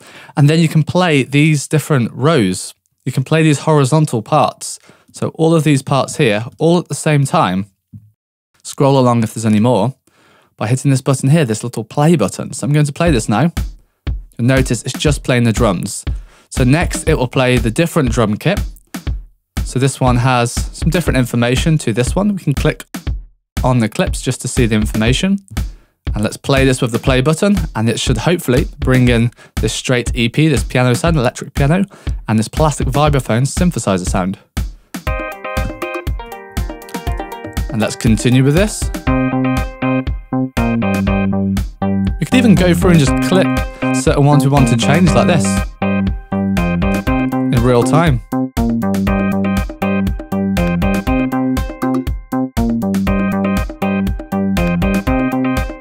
So we can click these parts individually by going through and clicking them, or we can click on the horizontal rows over here. And we can hit stop by hitting the space bar, or stopping all clips down here, or stopping different individual instruments by hitting these square buttons. So that's really how you can quickly go in and start making music. And what we're going to look at later on is we can actually record this performance. So what I did there, I played the different clips. I made a bit of a performance. We can record this into the arrangement view, and then we can go through and fine tune some of these instruments. So we could add some effects, we could change a few things around, we can mix it, we can make it more of a track. And that's the great thing about Ableton Live. I thought I'd show you this lecture quickly, just so you know what's exactly going on in Ableton Live, because that's one of the most amazing things about Live is you have this session view here and you can just quickly throw in music. It's absolutely fantastic. So going along down here in the session view, you'll notice we have a few other things. Like I said, it's similar to a mixer. You have monitor here. So obviously you can hear me speak now. You can turn monitor off. You have the audio from. So you can see here the microphone is coming through here. And then we have master, audio to master. So all the audio, it can get sent from one track to another one, but in the end, it will all get sent to this master track. So this master track has all the audio from the different tracks. And then we have stuff like sends, so we can send reverb and different effects through these, which we will be looking at later on. Then we have a pan knob to make the audio go left and right, track activator, or we can mute the track so we can turn the track on or off. We can arm the track, so we can make it record ready by hitting these little red buttons. We can solo the tracks. We have the track meter here, so you can see the level coming through. So for example, here you can see the level coming through. We have a few other things in this window as well. We have little arrows as well. So if we click this little arrow in the top left, you'll notice this browser section's actually gone. We can bring it back by hitting this little arrow. Down here, this is very useful if you're new to Ableton Live. We have the info view. So if we hover over, say, this here, you'll notice it will say track pan in the bottom left. Adjust the track's position in the stereo field by clicking here and dragging up or down. Let's hover over here where it says sounds. Browser sounds. Click here to view all of your instrument racks and instrument presets, organized by the types of sound they make. So it basically just tells you what's going on, which can be really, really useful. We can hide this all as well by hitting the arrow. But I do recommend if you're new to Ableton Live, just leave this open the whole time until you know what stuff actually does. We have another arrow as well down here. So notice this will show and hide this editor as well. So this is for editing MIDI and this is for editing audio. So you can click this and this to hide that, to open up a bit more space. So if you're doing a live performance, for example, you might want to have a lot more space available, so you could hide all of these different triangles on the side. You can bring them back here as well. So here we have stuff like the tempo and the meter of the track, time signatures, the metronome. In the next lecture, we're going to navigate around Ableton Live in a bit more detail. So I'll show you what all these things actually do above here. And yeah, I thought I'd just show you this lecture so you can quickly just start going in the session view, messing around, finding sounds, finding samples, finding presets, and just going in and just experimenting and making music. In the next lecture, we're going to navigate in a bit more detail Ableton Live. And then in a future lecture, we're also going to have a look at this browser section here. So if you want to know about this in more detail, I recommend having a look at the browser lecture. I recommend going into Ableton Live now, experimenting with the session view. Just start making some music, start making some beats, just clicking on stuff, seeing what stuff does, and then coming back to these lectures and having a look in more detail what some of the stuff actually does. So thank you for watching this lecture, and I'll see you in the next one. Okay, so going along up here, we have the control bar. This has things like the tempo, the tap tempo. We can choose the time signature, the metronome. We also have our quantization here. Then going across, we have the arrangement position, and then we have the transport controls, so play, stop, record.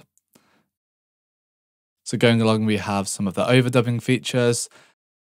And then we have some controls for mapping, keyboard, MIDI mapping.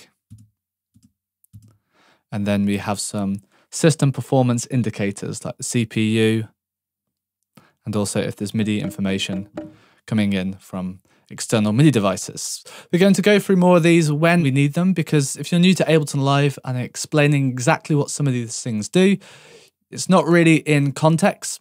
So the best thing to do is carry on through these lectures, and when we go in and start making music and explain what the instruments do, what the audio effects do, what the MIDI effects do, Max for Live, the plugins, the clips, the samples, the places, when we go through all of this, it will make a lot more sense. But I don't really want to go through some of these over technical things to start with. I want you to go in and start making music, start experimenting, having a look at this session view, having a look at the arrangement view, just start putting in beats, start putting in ideas, start getting loops. And then we explain in detail how you can use more of these features in Ableton Live. But the most important thing is to just start. So I recommend just going to Ableton Live now and just start playing with some ideas. The next lecture, we're going to have a look at this browser feature over here. So thank you for watching, and I'll see you in the next lecture. Hi, and welcome to this lecture where we're going to be looking at the browser. The browser is this section over here. You can open and close it with this little triangle. It allows you just to go in and choose instruments, sounds, effects, that kind of thing. We also have this feature here, favorites, where you can save your favorites. And let's just go down. We have sounds. So this has some of our presets. Of course, we can just click on these to audition them. Just make sure this headphone is actually toggled on, this blue little headphone. And then you can just audition these, hear what they sound like. You can double click to insert this in, but what this will actually do is replace the instruments in your MIDI track. So before I did have a drum kit, now it's playing this ambient swell. So if you hit Command and Z, it'll bring it back. So what you can do is drag it onto a new MIDI track. And if there's not a new MIDI track, I recommend creating a new MIDI track, Shift Command T shortcut, or going to create up here, insert MIDI track. You can just drag these over to the MIDI tracks. There you go. And now we have this ambient swell. And we can expand this by hitting this little arrow here. You notice it hasn't actually dragged in any clips. It's just brought in this instrument, because you will have to actually add your own clips. So remember, if you double click on this MIDI information here, you'll get this MIDI note editor. If you hit the B button, you can draw in some notes.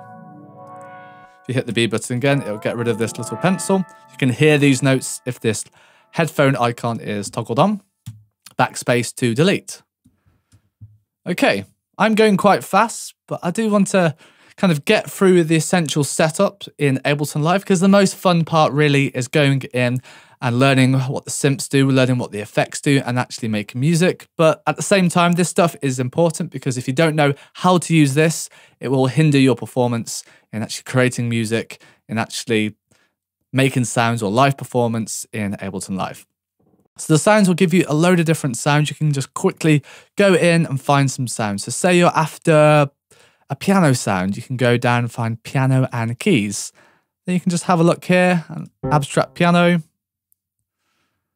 Go down grand piano pad, or you can go to the search engine here. Let's type in piano, and in sounds, it'll bring up all the different piano sounds. Okay, and then going down, we have drums. Of course, this will have drums. This will actually have different drum kits. This won't actually drag in these samples here. So if we drag this over to this MIDI instrument again, It can take a moment or two to load. And you'll notice it's not actually playing the drum kit. The preview will give you a drum beat. However, you will have to program your own drum beats in this drum section. This is for drum kits, so you can go through, audition some of these. Say this one was quite nice. Say like this. You can drag this in, and this will give you something called a drum rack. I do recommend checking out the lectures on the drum rack. I'm not going to explain that now because it is quite in depth. There's a lot of different functions and features in the drum rack, and I have several lectures just on the drum rack. So I recommend, if you want to have a look at creating your own racks, so creating basically a drum kit with different sounds inside one MIDI instrument, definitely check out the drum rack section. Okay, so we have drum hits, bell, conga, bongo, claps, loads of stuff going down. There's tons of them in Ableton Live Suite. And instruments, we have the different instruments as well. We've got a lecture about these, so if you want to have a look at, say, this Wavetable, which is brand new to Ableton Live 10, have a look at the Wavetable lectures. But we can go in and just drag some of these presets. Like before, we can just click on these to preview them. Just make sure this little headphone icon is on.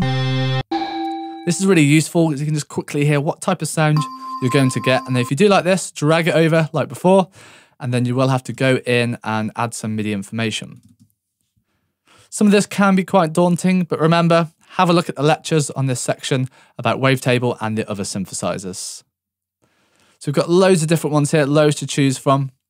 Then we have audio effects. This is stuff like EQ, compression, reverb, that kind of thing. There's loads of lectures about this in the course as well. So I'm not going to go through all of these now because there's a lot here and it's quite a detailed thing. And then we have MIDI effects. This is stuff like arpeggiators. And the difference between audio effects and MIDI effects is the audio effects processes the audio. So this is after it's gone through the instrument. The MIDI effects is before it goes to the instrument. So a MIDI effect like an arpeggiator will go here before the instrument. And an audio effect like a chorus will go here after the instrument. So I'm just going to drag this down, turn this monitor to auto. And you'll notice when I play a key, you have some of these dots here. So this is MIDI information that gets processed into this arpeggiator. You can hear a different rate of the arpeggiator. Then it goes into this instrument that processes and changes this MIDI information into audio. And you'll see here, we get some audio, and then it goes into this effect, which is a chorus. So you can obviously change some of these features for the chorus. But that's just a quick overview of the difference between MIDI effects and audio effects. There's a lot of different ones in Ableton Live Suite. If you're using a different version of Ableton Live, like Ableton Live Standard or Ableton Live Intro, you might not have as many instruments, audio effects, or MIDI effects. And then going down, we have Max for Live. Max for Live is very detailed. It's basically a way of actually programming your own sounds. We will look at that later on in the course. So if you want to have a look at Max for Live, check that out. Then we have plugins. So this is for third-party plugins. So companies like Native Instruments, Waves, UAD, that kind of thing. They will be in here. If you have a Mac, you have audio units and VSTs. If you're using a PC to use Ableton Live, you will just have VSTs. So none of these will actually come with Ableton Live. So I'm not really going to go through these in this course because there's so many different ones. And that's for a different class altogether. That's for a different course. But if you do want to use any external instruments, like I use the keyboard Serum quite a lot, it will be under either VSTs or audio units. But the instruments and the effects you get in Ableton Live are more than good enough to make very decent music. Of course, you can get other external instruments, other external plugins, but generally they will cost money. There are a few free plugins you can get online, but the good ones, normally you will have to pay for. Okay, and going down, we have clips. So this will play different clips, so different loops. You will have to go down here and click to preview. So we get stuff like percussion. This one here, a weird drum sample. Get some interesting stuff. And of course, we can search up here. Let's search for pop. So here we get drums pop. Let's hear this. We'll click again for it to start. Okay, and then you have samples. So this can be one-shots. This can be like drum hits, snares, kick drums, that kind of thing. Can be sound effects, crashes. There's some loops as well. So if you want to build your own sounds, if you want to do some sampling, these samples can be very useful. And then going down, we have places, so we have packs. So these are some packs that are available at Ableton. So you might not have these straight away. You might have to go in and download some of these packs. Then you have user library as well. So these are some racks and instruments that I've edited and created myself. So when you do create your own presets, they will be saved here. Then you have current folder. So these are some of our folders as well, and we can add folders. So if you have loads of different sample packs and libraries, they can be in these folders here, and we can just simply create our own folder. So that's the browser feature in Ableton Live. Just remember, we have our favorites, which can be quite useful. So we can always save favorites. Then we have sounds. So we can quickly go in and find some sounds. Drums, so we can go in and find some drum sounds. Instruments, these are very detailed. We will be covering this later in the course. Audio effects, again, there's a lot of different ones here. Don't worry if you don't have Ableton Live Suite, you'll still have a fair few of these audio effects and MIDI effects as well. So this is, like I said, effects that go before it's processed into audio. So this will process the MIDI information. The Max for Live, which is quite complex. I wouldn't really look at Max for Live right now if you're brand new to Ableton Live. If you're intermediate or advanced, Max for Live can be fun and interesting because you can really go in and customize your own sounds. Then we have plugins, which are from third-party manufacturers, so companies that are not Ableton Live. So other companies, like I said, Waves, UAD, Native Instruments, that kind of thing, but you will have to buy them from their websites and install them. Then clips, and then samples. So thank you for watching this lecture just about the browse section, and I'll see you in the next one. Hello and welcome to this lecture, where we're going to deconstruct and analyze a track that I'm actually currently working on. So we're going to start off with looking at the chord progression. So in this track, we've really got 3 different chord progressions. We have this section here, which is green. This section here, which is blue, and then there's another section over here with another chord progression. So let's just have a look through some of these chord progressions, and I'm going to explain how I actually wrote these chords. So first of all, this is in the key of C minor, but that doesn't necessarily mean all the chords have to be in C minor. I do throw in a D flat, so this is a note that's not in the key of C minor. So temporarily, it does actually change to a different key. And I like to do this sometimes because it can add a bit of flavor and a bit of movement to your chord progression. So let's just have a quick listen to the first section.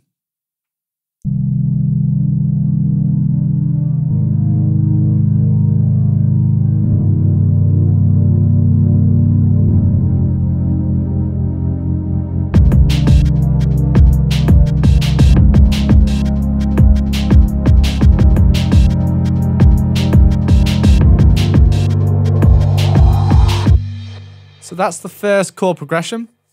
This song has not been mixed yet.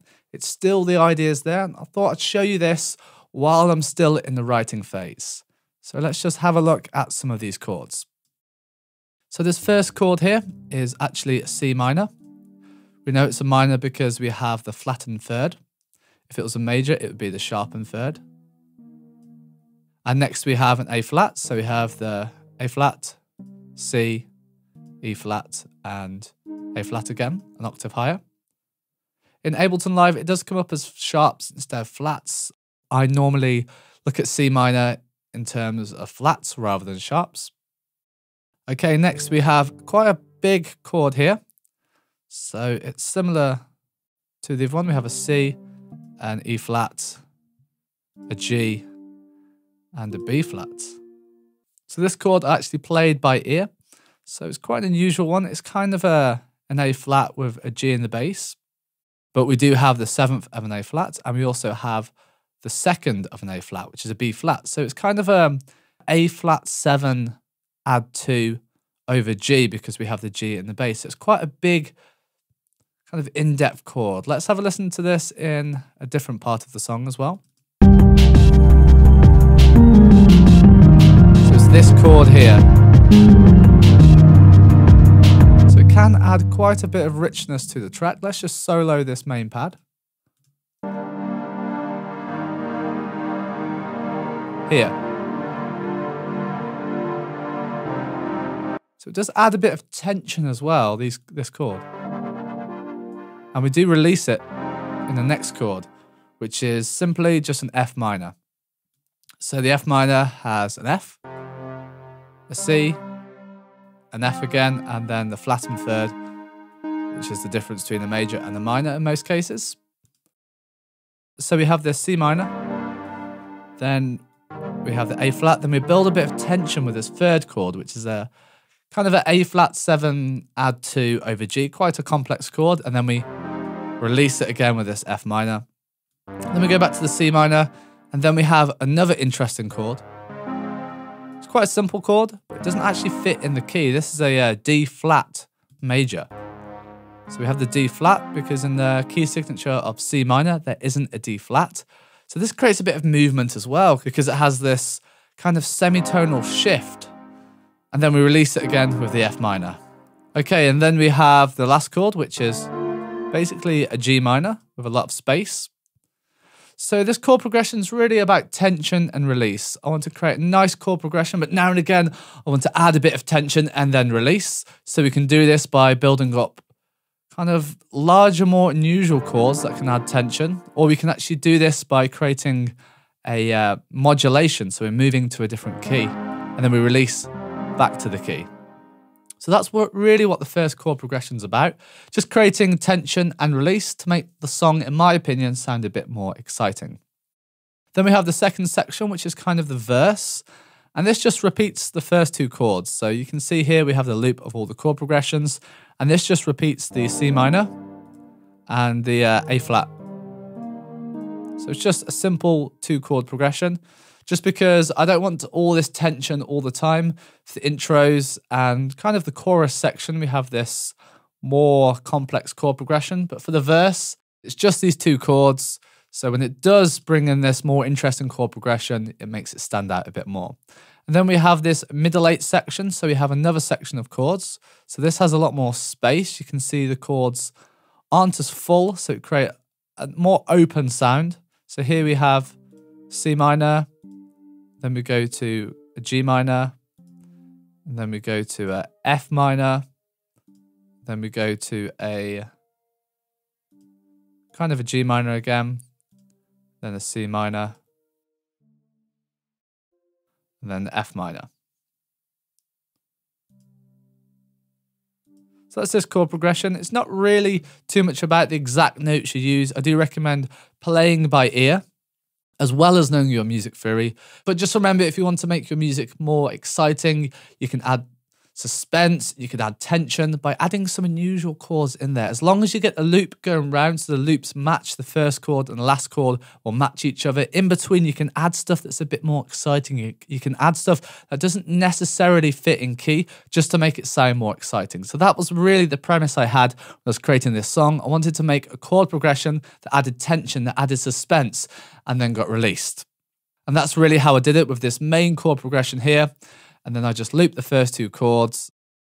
Then I had a more open section with less bulk going on in the chords as kind of a middle 8 section just to add a new element into the track. So that's really the chord progression for this track. In the next lecture, we're going to continue looking and analysing this song. Now let's have a look at the melodies of this track. So the melody of this track is based on this main riff here, and then we have a few alterations of this riff. Let's just hear this.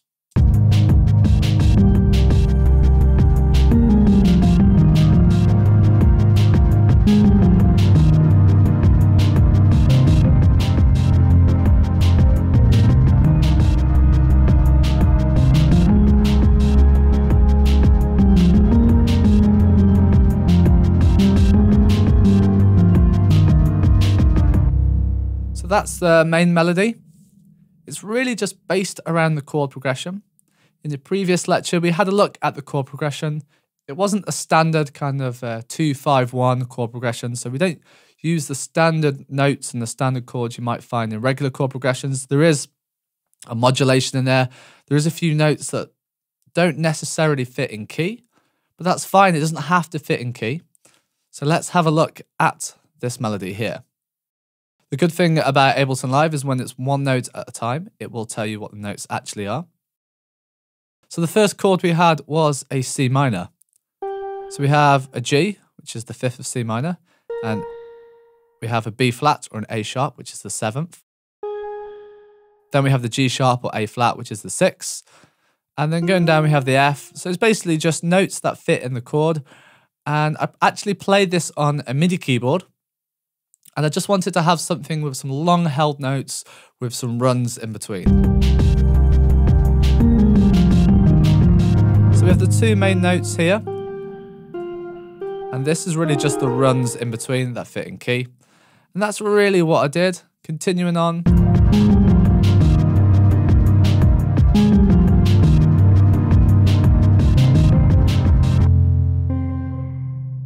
Continuing on into the next chorus, I just held the other notes as well.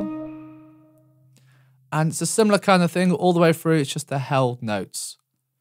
There is one section, however, where I do actually play a D flat.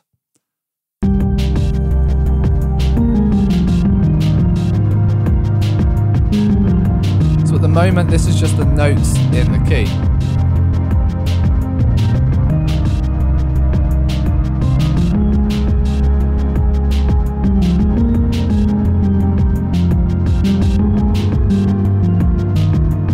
So this is really just built around notes in the chord, normally built around the root, the 3rd and the 5th, and then in between I have a few different runs that still fit with the chord.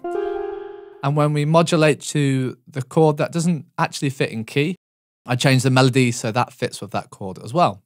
So that's the main melody. It's just really built around some long held notes that are normally the triad, so the root, the 3rd or the 5th of the chord, sometimes the 7th. And then I just put some pattern notes in between. I try and make it sound melodic. I try and make it sound like it's a song riff. It's something that can be quite catchy, but at the same time, not too predictable. Then we have this other riff here, which is built around the first two chords, which is a C minor and an A flat.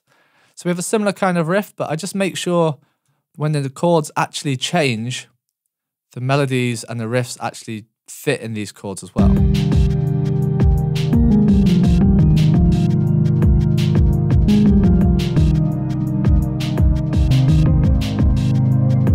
So it's very similar, but I just make sure when the notes change, the melody changes with the notes. Because you'll notice here the second half isn't actually here. I'm just using the first half of the riff, and I'm just double checking and making sure all the notes fit, which they do. So you can see here it finishes on a C, and if we play the note here,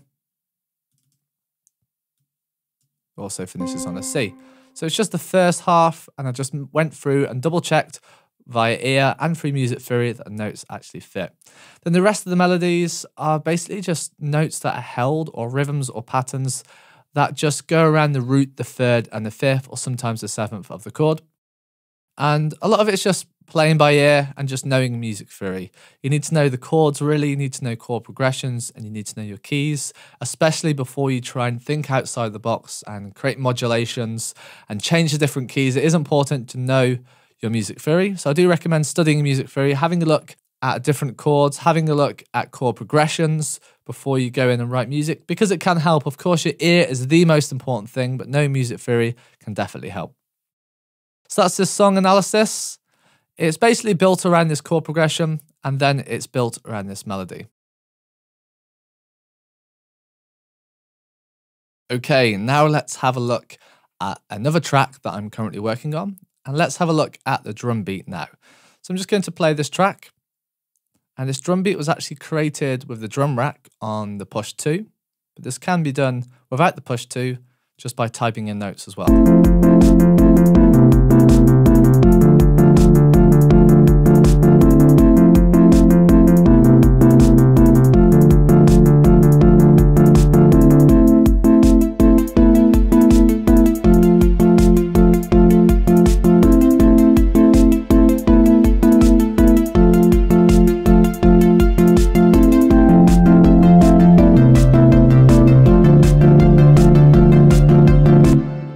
So what we have there is quite a straight drum beat.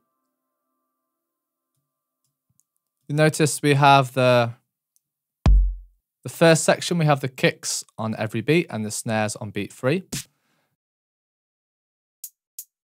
And then we have this rhythmical hi-hat that does repeat quite a few times to create that kind of shaker feel.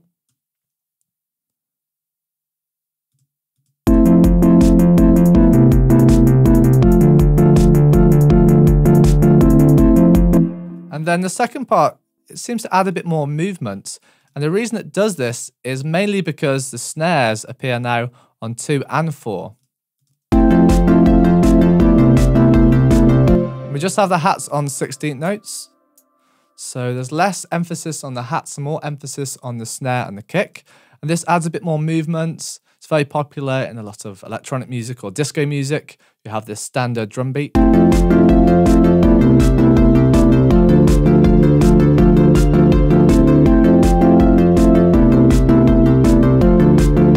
And then the next section, we actually take out the snare. So it'll take away some of that movement.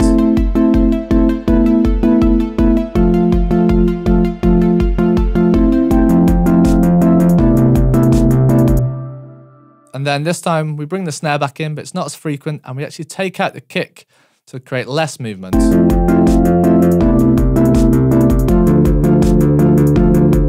And then we add this kick on the ends just to give it a bit more movement, but it's not straight, so it won't create as much drive.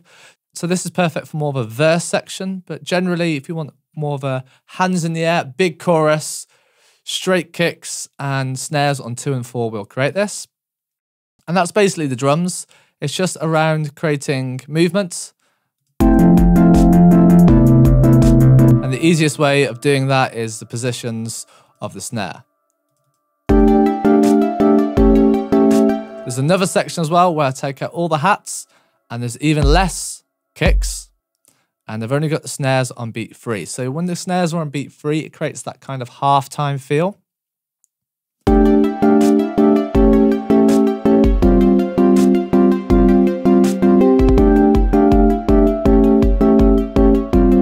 And then we bring the kicks back onto every single beat, which creates more movement, and then it kicks back into this full section.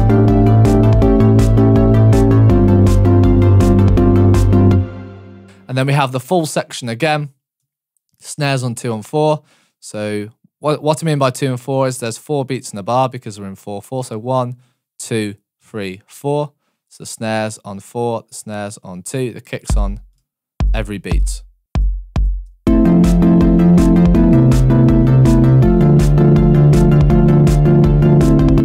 So this track is really built around the drums. It's built around creating movement.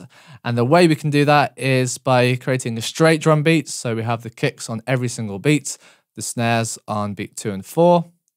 And then we fluctuate between that and a less straight beat. So a less straight beat will not be like this. It will not have the kicks on every bar. It will be more like this. So there's some gaps, there's some spaces. And that way, when the straight beat comes in, it's more noticeable. And that kind of directs the audience to believe that this is the chorus, this is the main section. So that's the drum beat. I actually wrote this on the Push 2, but you can use this in the piano roll editor. But I do definitely recommend using the drum rack if you want to create your own drums. Have a look at the section all about the drum rack if you don't know about that yet. That's one of my favorite features about Ableton Live. So thank you for watching this lecture, just about deconstructing one of my songs and the drum beats. Okay, now let's analyze another track.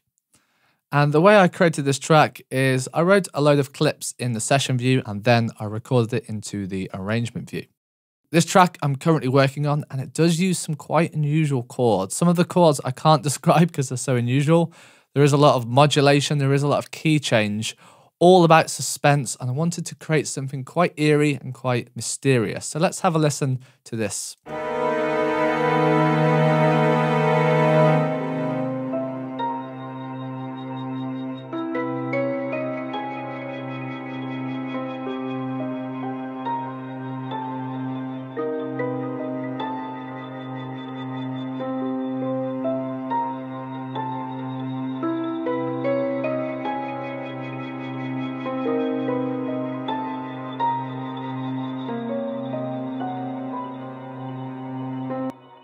So it's quite an unusual chord progression.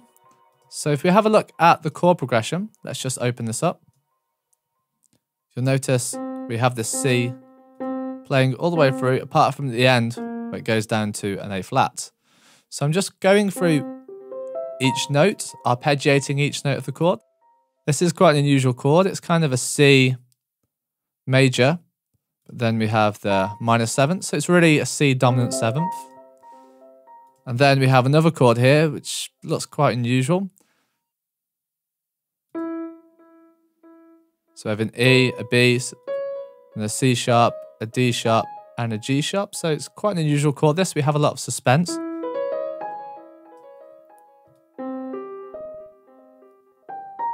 Then we have a similar chord to the start.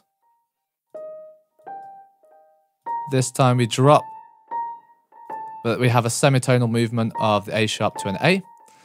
Then we continue through the chords, some more suspense, especially this bit here. We have a semitonal thing here. Generally, when you're writing music, if you add a lot of semitones, it can create a lot of suspense because this does really clash. So it's all about more of a regular chord and then suspense, more of a regular chord, suspense, more of a regular chord, but we still have suspense in this semitonal movement here. So it's just kind of creating suspense and releases, especially these semitonal movements here, can create a lot of suspense. So it can sound quite eerie, quite mysterious, quite spooky, which is really what I wanted to create. So let's just solo this piano part and have a listen to this again.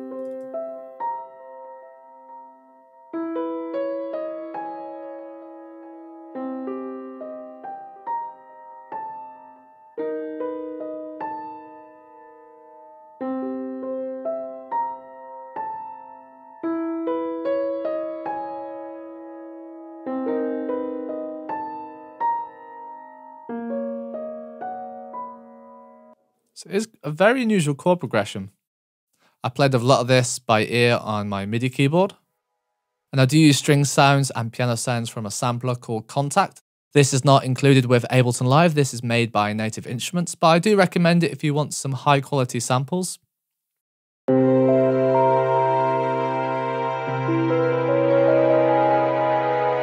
then we have this string sound here, which is actually a violin sound, which is playing a semitonal movement between C and B, just to add even more suspense and make this chord sound even more unusual.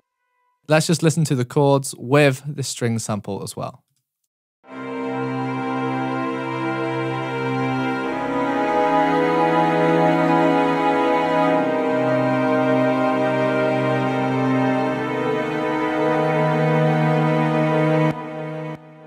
So this track is just really about creating suspense. And the way I did this is by creating a lot of tension and also releasing and using semitonal movements. So going between notes right next to each other to create that kind of eerie, uncomfortable sound, which is very popular in a lot of horror music. It's very popular in a lot of film music when people want to use suspense. So this is really an interlude track between my other songs, just to add some uncomfortable tension between the more conventional tracks. So thank you for watching this lecture, and I'll see you in the next one. Okay, so we've gone over the basics of Ableton Live 10, such as setting up and recording. We've also had a look at some of the tracks that I'm currently working on. The next few lectures, we're going to have a look at some of the updates for Live 10, including the Wavetable synthesizer and the capture feature. If you'd like to continue learning with me after this video course, be sure to check out my complete Ableton Live 10 course. Like I said, with the coupon below, you can get this for only $10. Also, over at digitalmusicmasters.com, we do offer an academy and a mentorship program if you'd like to take your learning even further. So let's continue with the next few videos, where we're going to be looking at the updates for Ableton Live 10. Hello, in this video we're going to be looking at the Wavetable synth in Ableton Live 10. So this is brand new to Live 10. Live 9 we didn't have this synth. It's a Wavetable synth, so we can actually control the synth a lot more with the Wavetable. It's similar to, say, Serum, if you used Serum before. But if you haven't, don't worry, I'm going to show you in this lecture how you can actually use this Wavetable synth. So I've just drawn in some chords here, just some basic chords. And then I've opened up the Wavetable synth. So here we go. We basically have a couple of oscillators going through a couple of filters and then being modulated by a couple of envelopes and some LFOs. At first, this can look quite intimidating, especially when you click on the matrix. It can be like, what is going on? But I'm going to go through step by step how you can actually use this synth. So let's go through. On the left, we have a sub. So this is a sub-octave below. We can control the gain, we can control the tone, we can control the octave. Without the sub.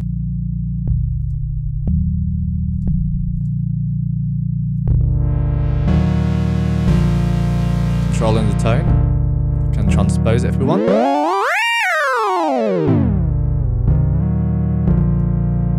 For now, we're going to turn the sub off, but that's basically the sub. It's just a sub oscillator. So you can control the gain, the tone. Get some nice, interesting sounds with the tone. So with this basic sine wave over here, I'm sure you're used to this sound. We can go through the different types of wave.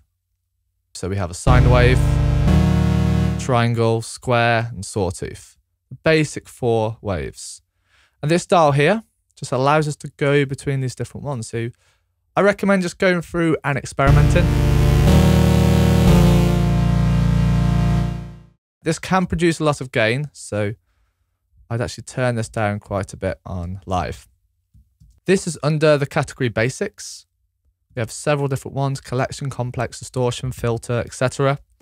Then we have basic shapes, and there's loads of different ones we can actually go through. So we can click through and choose different shapes, or we can just use this arrow here, and you'll notice straight away that there are a lot more waves. It looks a lot more complex. So we can get a kind of more complex sound from this.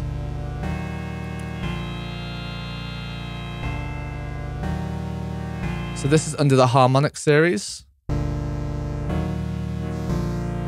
You'll notice here it changes from kind of a sine wave to more of a square wave.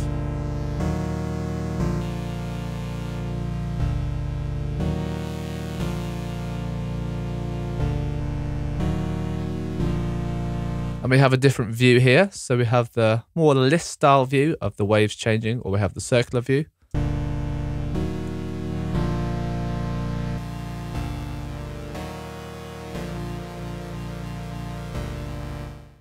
There is no other stock synth in Ableton Live 10 that's really anything like this. This means instead of a simple periodic waveform, like I said before, sine, triangle, square, and saw, we have a whole collection of tables, and this is why it's called Wavetable.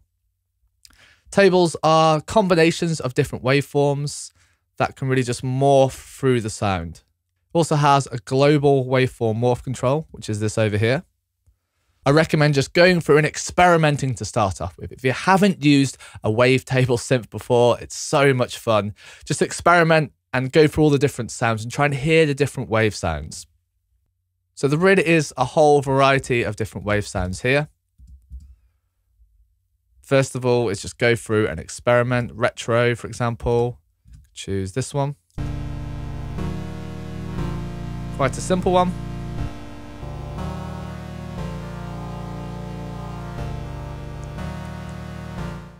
So when you actually move this morph control, you're recalculating the waveform as it's being generated.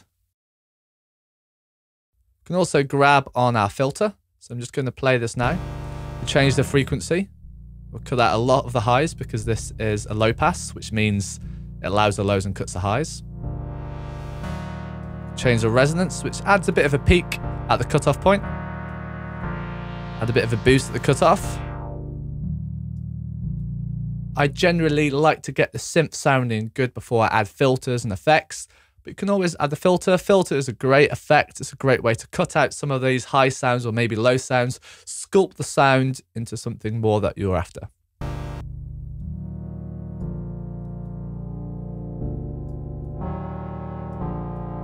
And of course, we do have another filter as well. We have different types here. Let's change this to a high pass. So what a high pass does is it allows the highs and cuts the lows.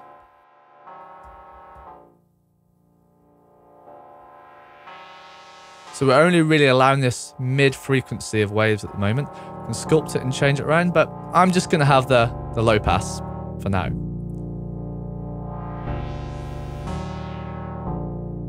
Okay, moving on. This is the bit that looks a bit more tricky. We have something called a matrix, so we can really go in and sculpt what's going on. So we have a matrix. This looks a bit more complex, but it gives us a lot of flexibility and a lot of customization for our synth sound. We can really add some modulation with the LFOs, which stands for low frequency oscillator. So we can basically make the sound go fast or slow in a really simple way of putting it. So let's change the oscillator one position. And here you can see the wave moving up and down through the LFO.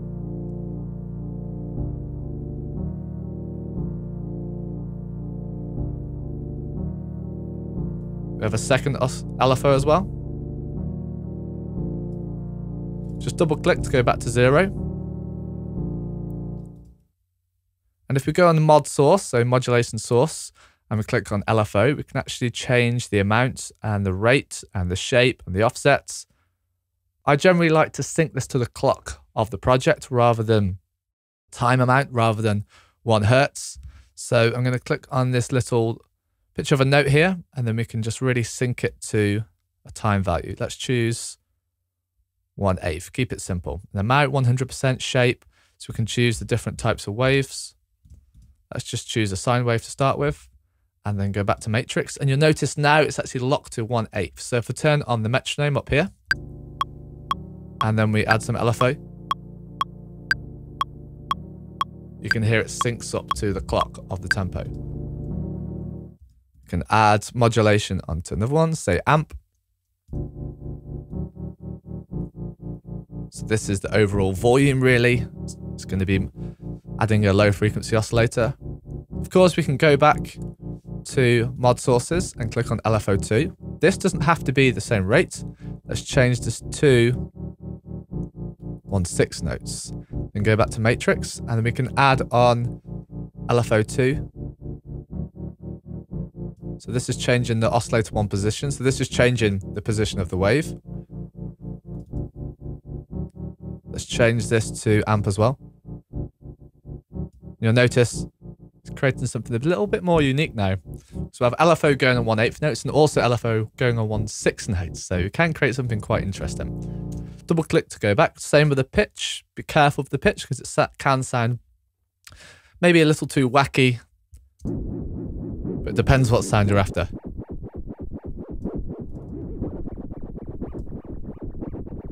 If you want a crazy kind of intro or some weird sound effects, you could add a low frequency oscillator onto the pitch. But my favorite one here is actually the oscillator 1 position. So you can go through the position of the waves at a certain rate, which is pretty awesome.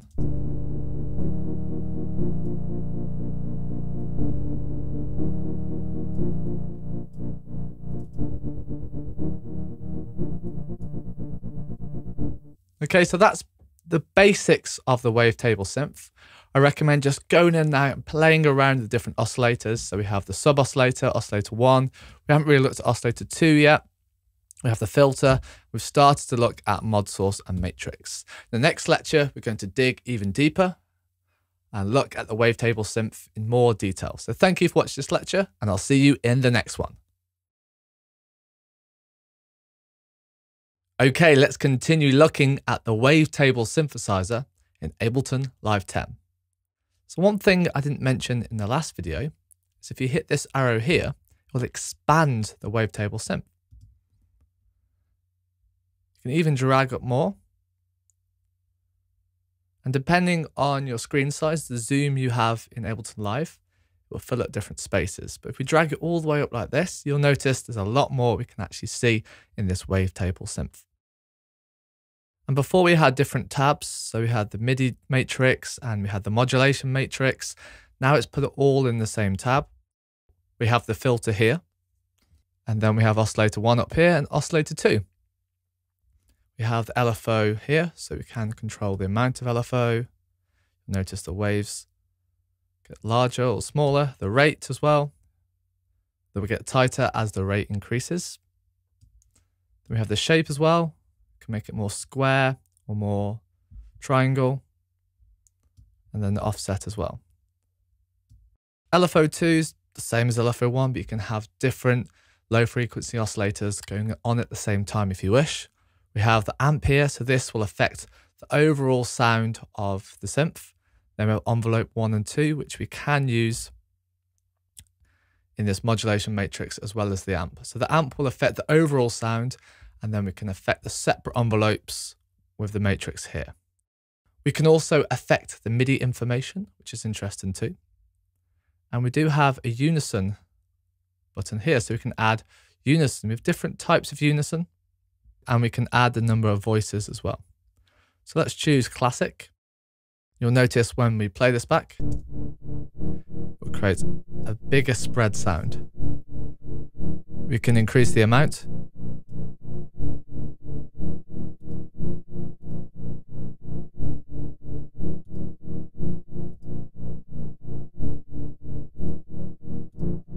And that is none. So unison obviously makes a huge difference. Okay, now let's add on oscillator 2. We can actually control the gain levels of each oscillator here, so we can create a balance. So let's choose, say, this one. We can also hit the arrow button and get the original synth that we had before.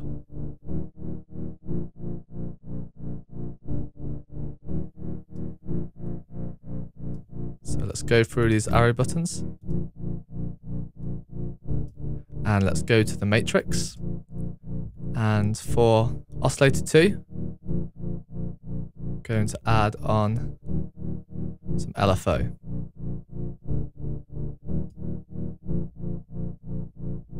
So let's turn off oscillator 1 and the sub.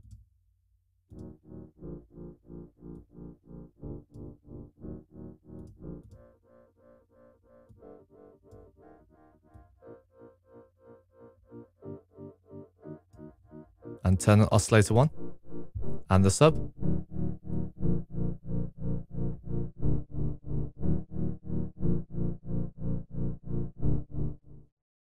Can also change the synth to mono and add on glide.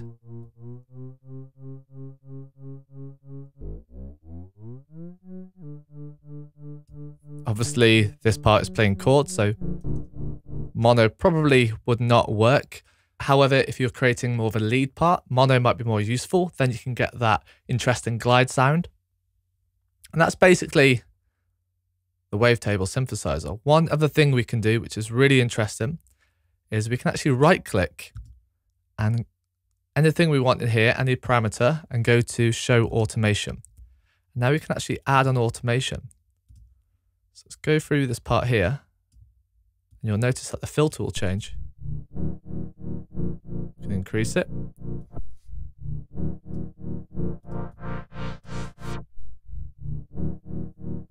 So we can change the effects over time, which is really interesting as well.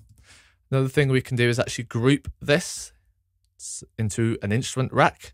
So if we just hit Command and G, we'll create an instrument rack. And then if we open up this, we can find a macro here. And then let's say we want, let's just right click this and map this to macro 1. And then when we move macro 1, it will move the gain of oscillator 2.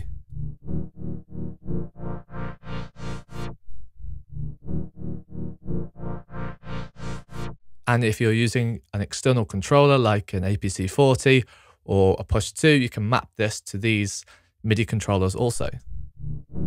So we could do a few other ones. Let's say map the tone of the sub to macro 2.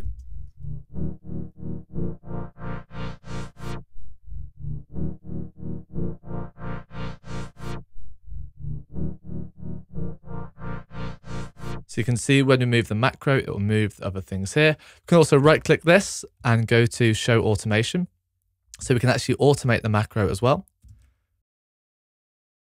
Obviously you can do this if you just automate straight away by right clicking and hitting show automation, but a macro allows you to actually send several things there. So I'm going to map this resonance to macro 2. So let's hear this back now.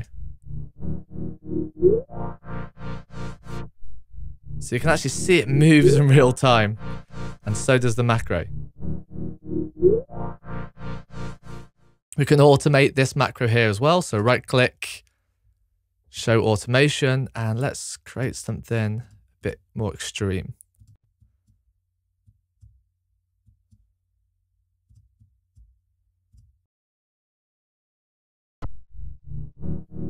So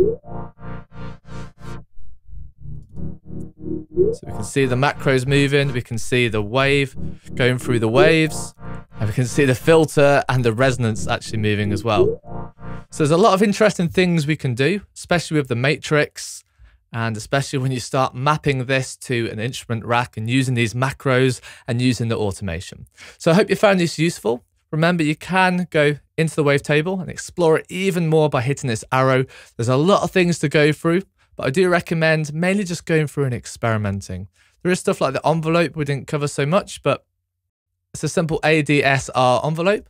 So you can change the attack time. You can hear now it takes longer for the attack to come in. We can increase the sustain.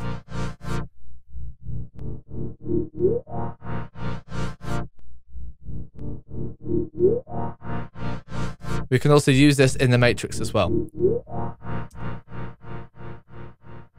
The main thing is just to go through, explore, and just try and think of some interesting sounds. Of course, you can go to the instruments over here. So go to Instruments, Wavetable, and we do have a load of different presets. So what we can do is actually save this instrument rack here. Hit this save. I'm going to call it WT example. Now that's saved. And let's just open up a preset. So let's find, say, piano sitar. Presume this is a blend between the piano and the sitar. Let's hear this.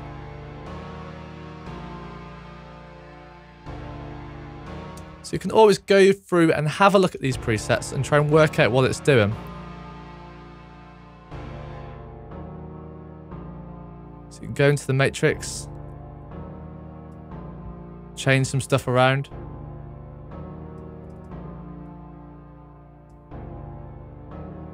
And really just explore the presets as well. So that's basically how you can use this wavetable synthesizer in Ableton Live 10. I hope you found this lecture useful, and I'll see you in the next one. Hi, and welcome to this lecture where we're going to be looking at the capture feature in Ableton Live 10. So if you have a track record enabled, so if you have this red button here, if this is selected on the track, you can actually capture stuff without recording it in. So sometimes you can come up with an idea when you're just messing around on, say, your MIDI keyboard or maybe even your push. You don't really have the pressure of recording then. Live can actually capture this MIDI information and tempo. So this can be really useful if you feel a bit of pressure recording, or if you just want to mess around and get ideas, you can recapture these ideas again. Okay, let's use the capture feature. I'm just going to play around on my MIDI keyboard.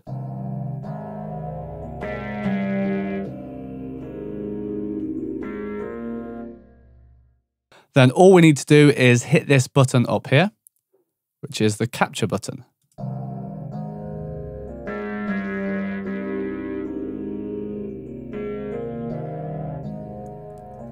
There's the idea, it's changed the tempo as well. You can see it's changed to 78.5 beats per minute. We can also play in some overdubs. So I'm just going to play this part back now.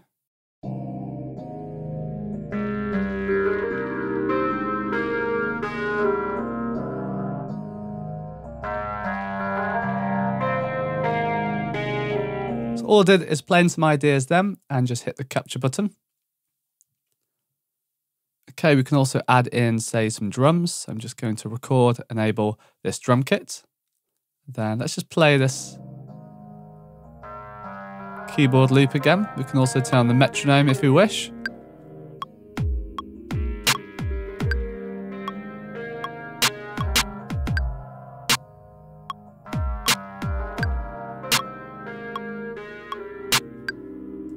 Like so, and then when we hit the capture button, the drums will appear here as well. You'll notice we have a 2-bar loop in the first clip, and Live wants to keep it as a 2-bar loop, but we can rearrange this if we wish. Like so. We can also quantize this information now. We can hit Command A and Command U to quantize. So we can go back to the other one and quantize this if we wish also. And now when we play this back, we can turn off the metronome. We've just created the groove really quickly without even recording.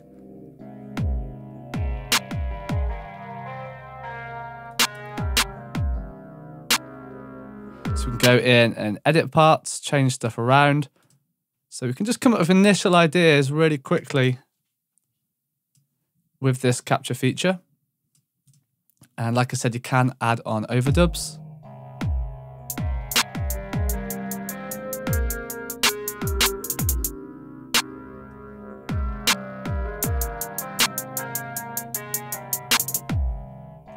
What you need to do is hit the capture button again, and you can see that overdubs have appeared.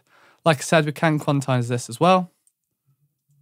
Now when we play this back, we just made a groove without really recording, just by using the capture feature.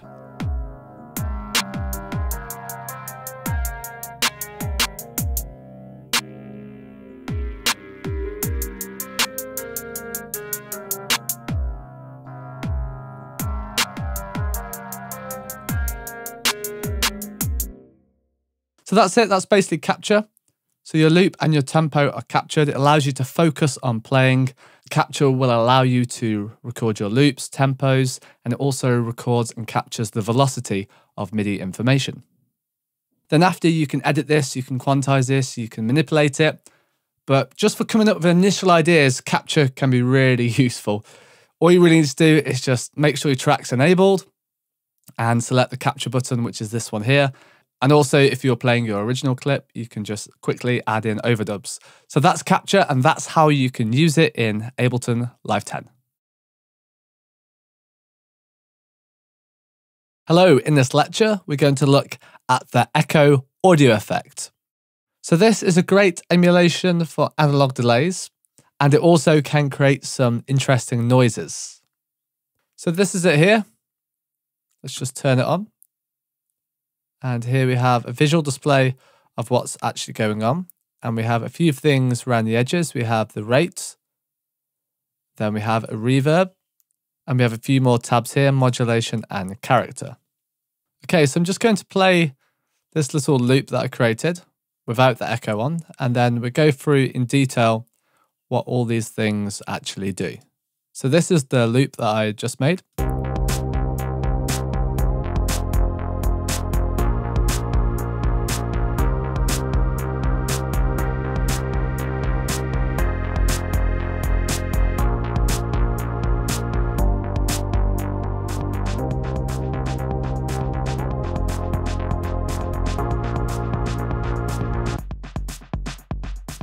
So this is without the echo and with the echo. So let's go through the settings now. So here we have the sync rate for the left and the right channel. So we could choose, say, 1/64. Gives quite a rubbery sound when it's that fast because it's so quick. We can slow it right down.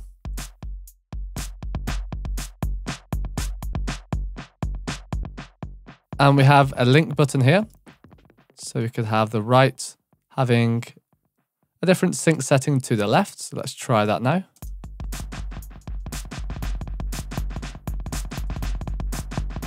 And the visual display is actually showing us the speed here. So we have a lot more space here because the left is going at 1/2 notes and the right's going at 1/16 notes. So we can actually see what's going on here. And if we link it, you can see it links together. And as we change it, the visual display will change with whatever we have changed on the left here. We don't have to have sync. We can have it time value. We could have the left with a time value and the right synced.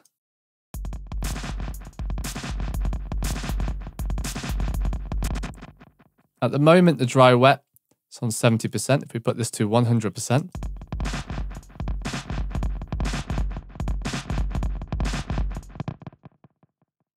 We can also choose the type of note here as well. So we can have notes, triplets, dotted, 16th. And this is actually faded out when it's in time value. This will only work in sync. So we could have, say, a dotted quarter note. And let's just link these. We could change this to a triplet.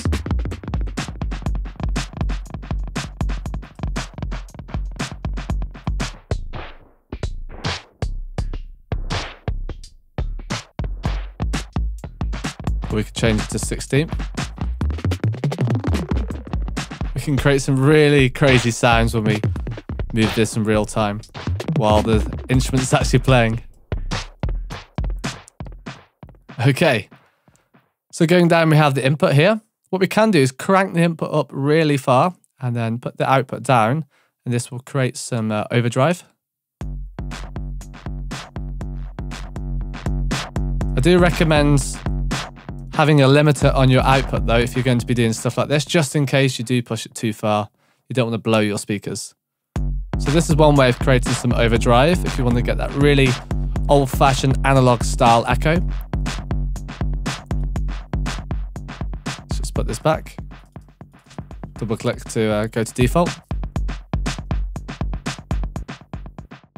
Then we have this D button here. If we toggle this on, this causes the input gain to distort the dry signal. So similar kind of thing if you want a bit of overdrive or distortion.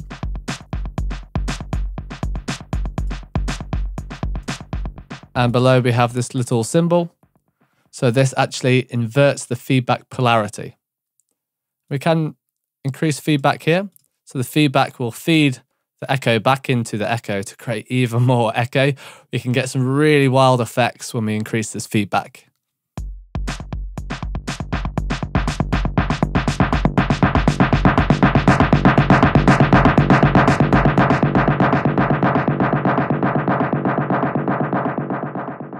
Like I said, I do recommend having a limiter on the master channel if you are going to be playing with the feedback or pushing the echo quite hard. We actually have a filter here, so we can filter out what we want to go to the echo. We can choose the filter high pass and the low pass, and also the resonance of each one of these. And if we hit this little arrow button, we'll be able to just drag it around like so, which is a bit easier than just the numbers. So we can create kind of a band pass.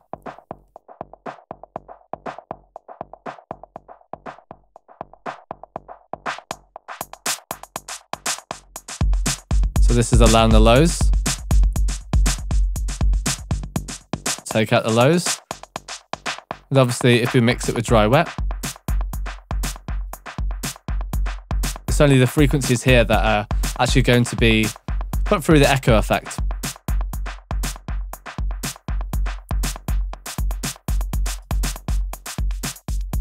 Now it's just the really high frequencies that are going to be echoed. You could turn on or off the filter with this button here. Let's just put wet all the way up. Okay, we can hide the filter there. Then going along we have reverb. So we can add reverb as well. And we can choose where we want the reverb. Pre means it will be before the echo. Post means after the echo. And then feedback will be after the feedback as well. So post will be after the echo, but before the feedback, and feedback will be after all of it. So you can get some pretty crazy effects when you have the reverb on after the feedback. But let's hear the pre first.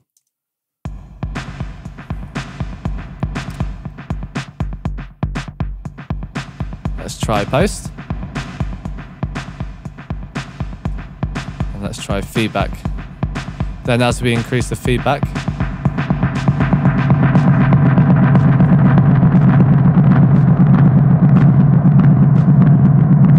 get some really wild sounds.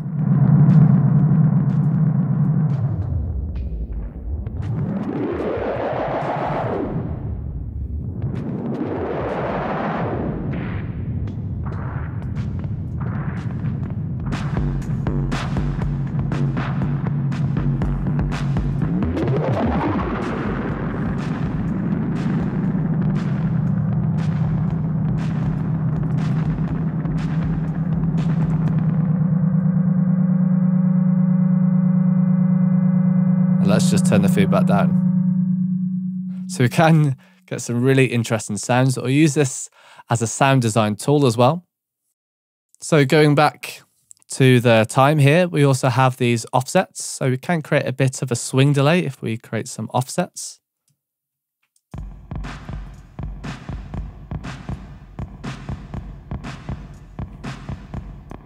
So we just swing it a bit and won't make it exactly perfect. I do recommend having them both offset at the same points if you do want to get that swing delay. Okay, we also have decay for the reverb. So this is decay 100% and then all the way down. Okay, going up in the top right, we have stereo. 0 will actually be mono. And 100 will be its original width, and 200 is maximum widening. So if you want to create a bit of a wider sound, you could push it above 100. Then, of course, we have output, and we have dry, wet signal. We also have 3 different types of delay here as well. We have stereo, which is the one we're listening to. Then we have ping pong, which goes from left to right. And then we have mid-side. So the left becomes mid and the right becomes side. So this is the mid and this is the side.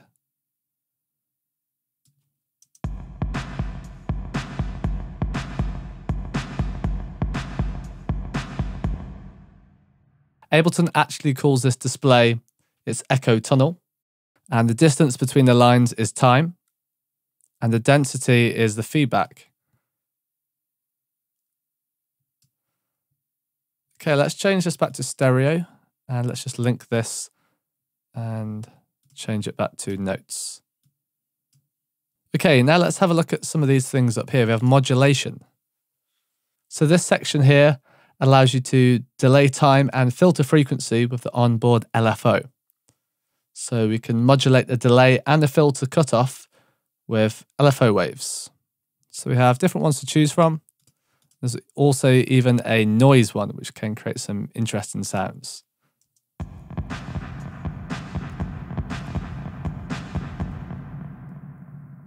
So we can choose the rate of the LFO.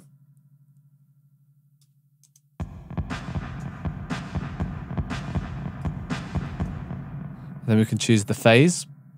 So this alters the LFO's phase from the left to the right channels. 0 is in phase and 180 is perfectly out of phase. Then we can choose how much we want to actually modulate the delay by. And we can actually times this by 4 if we want a more extreme amount.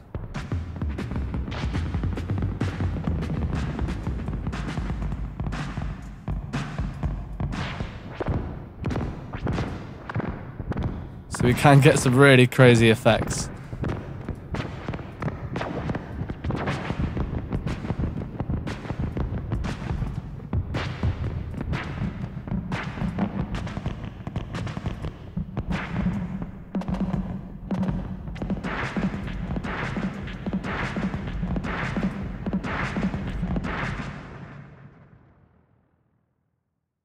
We can turn off sync and choose a time base instead. And we can also modulate the filter cutoff.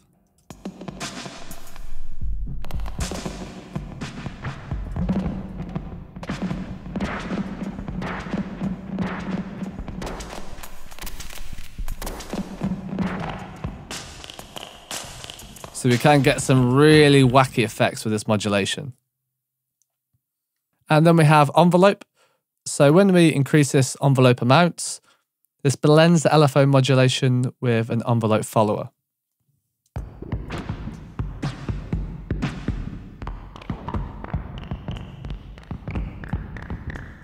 So like I said, we can get some really wacky effects with this. And let's go along to character now, the third tab.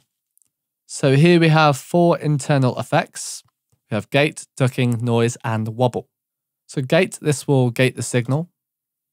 So this allows us to control what actually goes through our delay.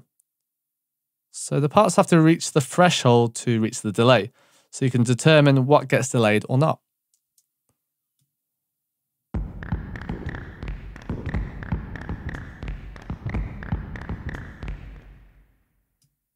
At 0, nothing's actually getting delayed. Nothing's going through this delay because nothing's hitting 0 dB.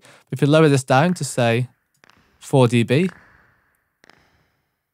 There's a few parts, which sounds like maybe the snare is reaching 4 dB, and if we drop it even further, it's the whole of the drum kit.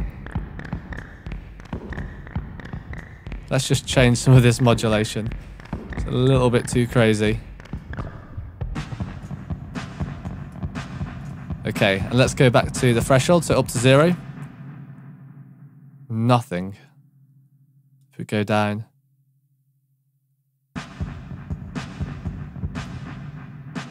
So 4.2 and minus 4.2, that's right, it's the snare. Okay, and then we have release, which is how long it takes for the gate to close after the signal has dropped below the threshold. Going along, we have ducking. So ducking actually pulls down the wet signal when the input is triggered. So it's a bit like sidechaining. We can get some nice rhythmic movements if we time this right. So let's have a listen to the ducking effect.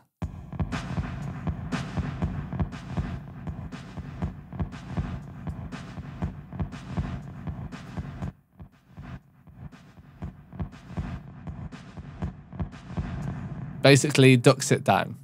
And then we have release, which is how long it takes for ducking to stop after the input signal drops below the threshold. Then we have noise. So noise dials in some noise to simulate a noisy analog delay. And you can morph between different types of noise with the morph here. And of course we can choose the amount. So this will create a more noisy delay, as you can hear.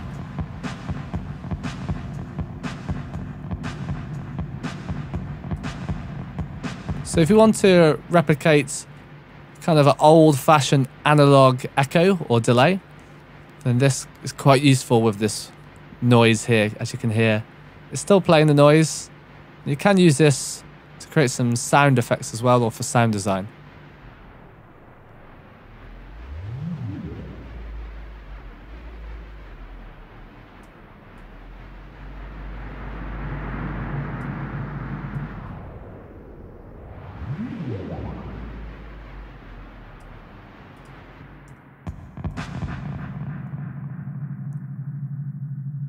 Okay, and then going along we have wobble.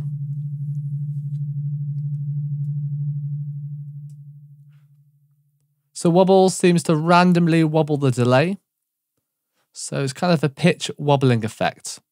So we can choose the amount and morph will actually sweep between the different mod types or the different modulation types.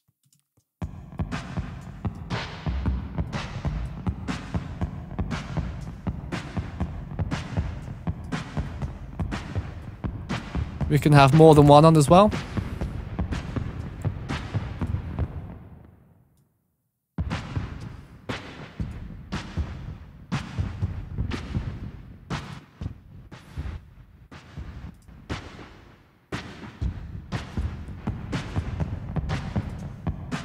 So we can create some really wild effects and not just use this as an echo or delay, we can actually use this as a sound design tool. Like I said, with the noise, you can create some interesting sounds just when it's noise.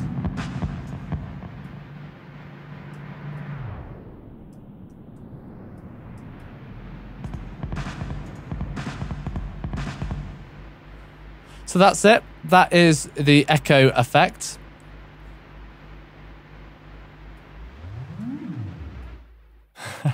Like I said, it's a lot of fun. You can create some really interesting sounds. I do recommend going in and playing with it. Start off with the main interface of the echo, then go through, add some LFO modulation, and then we can add some more effects with the character tab as well. So thank you for watching this lecture all about the echo audio effect in Ableton Live 10. Hi, in this lecture, we're going to have a look at the drum bus audio effect. So I've just got a drum track here. And let's just drag on a drum bus onto this drum track. Let's just hear what this sounds like without the drum bus, and then let's hear what it sounds like with the default drum bus. So here is the drum track. And here it is with the drum bus. You can hear straight away it gives it some body or punch. So the drum bus is meant to emulate an analog style drum processor. So it's designed really to add some warmth or some body to your drums. So we have a few different functions over here. I'm going to explain what all of these actually do. So the first one you'll notice is drive. So this quite simply will add some drive, so add some distortion or crunch to your drums. And then below this, we have 3 different types of drive: soft, medium, and hard. So let's hear what the 3 different types of drive actually sound like to this drum track. So this is soft. Obviously, if we increase the drive, medium, and then hard. You can hear hard actually adds a lot of low end as well. So let's just get the EQ 8 and just drag it on here as well. So this is hard. You can see there's a lot of low end. And if we swap it to soft, so this type of distortion or drive is called wave shaping distortion. It's called this because it will actually change the waves. It changes the shape of your sound. Okay, going down we have trim. So what this will do, this will allow us to trim the input. So if we don't want it to drive or push so hard, we can trim the input. So you'll notice we can't actually drag upwards, we can only drag down. So you notice it will obviously get quieter, we'll trim the gain. And if we double click, it will go back to 0. Then we have compressor. This is a very basic compressor, it's just a 1 button. So this is designed to give extra attack and give a bit more body to your drums too. And without compressor, you can hear instantly it gives that body and gives that depth to your drum sound. So going along, we have crunch. This will add some more mids and highs to your drum sound. You can hear that crunchy sound on the snare. And below this, we have damp. So what damp will do, it will take away some of the higher frequencies. So it's similar to a low pass filter for our distortion. So with the crunch, it can get a little bit too harsh with those mids and highs. So we can kind of filter out or damp out some of those highs with the damp. Obviously, if we have it all the way here, it sounds quite muddy. We can find a nice sweet spot around about 8 or so. So we can filter out some of these sounds that might be a little bit too harsh. Okay, going down we have transients. This is an interesting feature in the drum bus. So this allows you to actually emphasize the transients. So these are the initial hits of the drums. So they'll punch through your mix a little bit more. And if we move this to the left, this will actually take away the decay of the drums. So it makes everything sound a bit sharper or a bit snappier. If we compare this to in the middle, so a lot snappier drums really. And if we move this to the right, it will still emphasize the transients. However, we get a bit more body to our drums. So this is nice if you're using real drums that are recorded in a real sound and you want to add a bit of body. This transient feature is useful for this.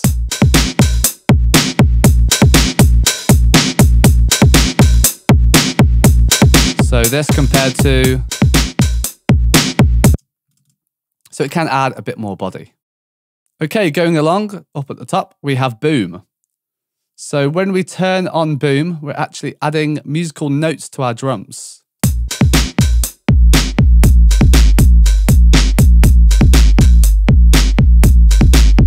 Obviously, this is quite an extreme example because it's on 100%. And we can actually choose the notes we want with frequency here.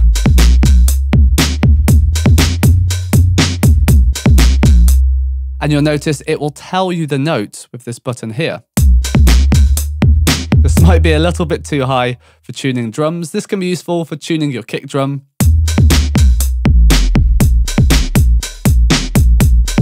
You can see here it says E0, and if we click it, it will tune to E0.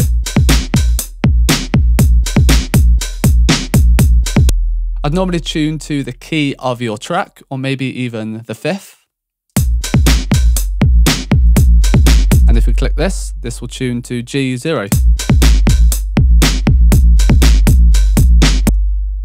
Okay, we also have decay. This decay control will determine how long this bass note or boom note will actually last for.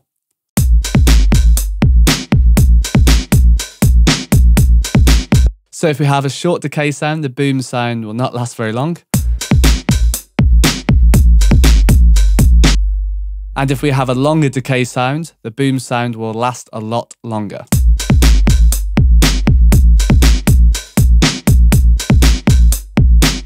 We also have this little headphone icon.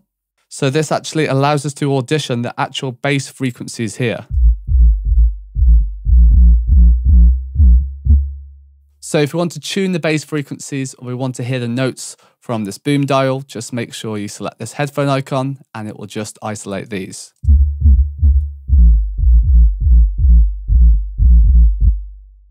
Okay, then we have a dry wet amount. So this might be useful if you want to get a blend between your dry signal and your wet signal. So your signal without the drum bus and with the drum bus. And then of course we have the outputs if you want to increase or decrease the output gain. So that's it, that's the drum bus. It's a useful tool for making your drums sound more powerful and have more warmth. And it also can give your drums that analog character. Okay, let's have a look at the pedal plugin. So this is basically a distortion device that's meant to emulate guitar pedals. There's a few different types of distortion: overdrive, distort, and fuzz. So the overdrive is sort of a light distortion, then distortion's more of a medium, and fuzz is more of a heavy distortion. As we turn up the gain as well, we can get some more distorted effects. So I've just created a loop here. Let's just play this, and then we'll hear the difference with the pedal on. Okay, now let's turn the pedal on. So that's fuzz. You can hear straight away how distorted it actually is. Let's go to distortion.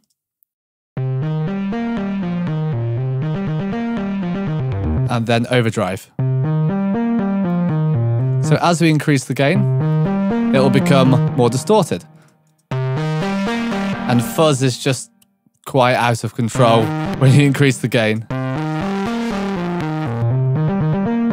We have output as well, because these distortion units can create a lot of output. I do also recommend having a limiter on your master channel, because it can peak when you're using a lot of distortion and you don't really want to blow your speakers. So with a few other things as well, we have a bass, a mid, and a treble EQ. And the mid has 3 settings, kind of a low mid, a middle mid, if that makes sense, and a high mid.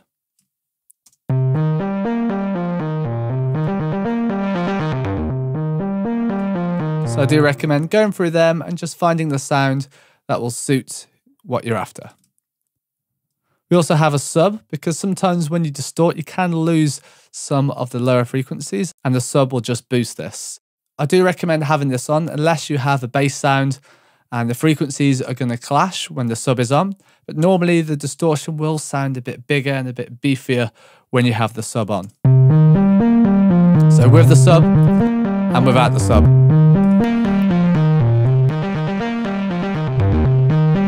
You could also boost the bass here if you want an even bass here.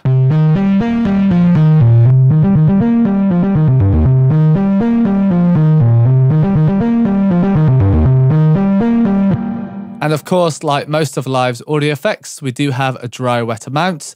If you'd like to balance your dry signal, so the signal without the pedal, and the wet signal, the signal with the pedal.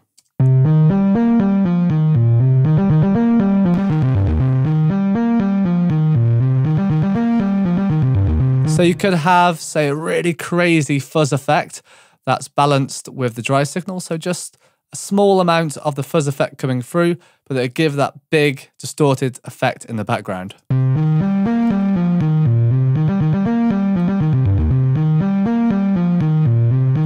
That's it. That's basically the pedal effect. You can get some really big beefy effects when you distort chords as well as the lead parts. And that's basically it. This pedal effect is meant to simulate a real stomp box, so an actual guitar pedal or a real analog pedal. So thank you for watching, and I'll see you in the next lecture. Okay, now let's have a look at panning. So when we move things in a stereo field, this is panning really. So we can move things from the left to the right and vice versa. So I've got a drum track here. We move it to the right and we can move it to the left. What it's actually doing though is it's turning down the volume of things in the left channel when we go to the right, and it's turning down the right channel when we go to the left. We can create true stereo panning though. So what we need to do is actually right click our pan knob and then click on select split stereo pan mode. So this allows us more control of panning. So we can move the left all the way to the right and the right all the way to the left if we wish. Swap the panning around quickly. If we put them both in the middle, it'll be C or center. And this will make the track mono.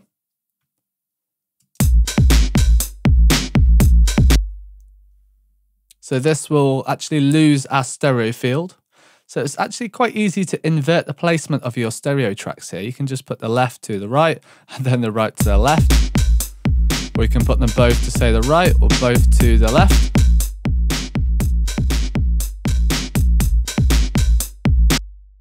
And we can right click and go back to stereo pan mode, which is the standard one, just this dial.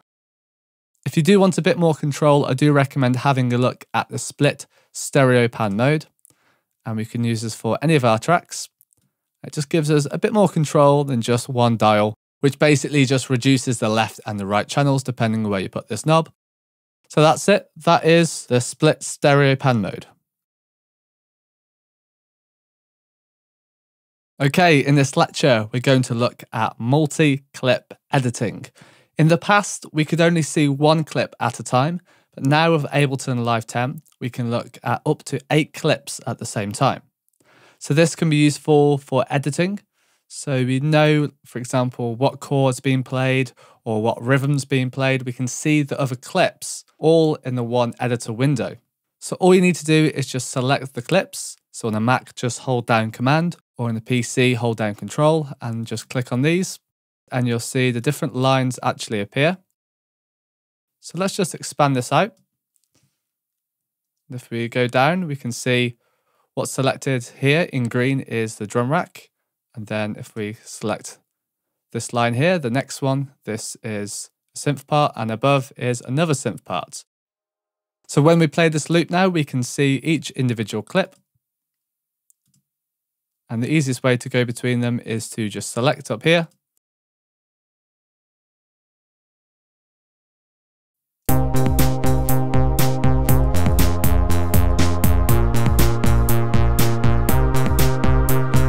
So for example, we want to move a part. Let's say this click here and then the snare. But then we also want to move this part here. We can do this quite easily now, just in the same clip editor.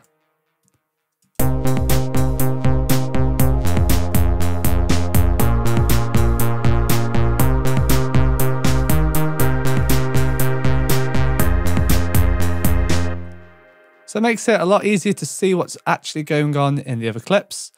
It's really useful, especially for drums and basses, and also for lead instruments. So you could open up the clip of the chord, and then you could base the lead instrument or base the melody around the notes in the chord. So instead of flicking between clips, which you had to do in previous versions of Ableton Live, you can just have them all open and just see what's going on in the other clips to make something lock in rhythmically or lock in harmonically or melodically. We can also do this in the arrangement view as well. So I'm just going to copy these clips into the arrangement view. Just open up the clip editor by double clicking a clip and then hold down Command to open the other clips. So you can see here by these 3 lines, there's 3 different clips. And when we scroll down, we'll be able to see the 2 different synth parts and the drum parts.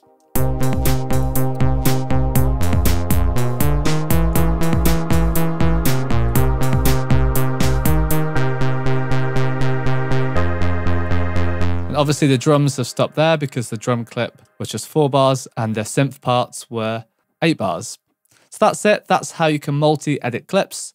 It's really straightforward. Just remember to select them all and then go between them with these lines here.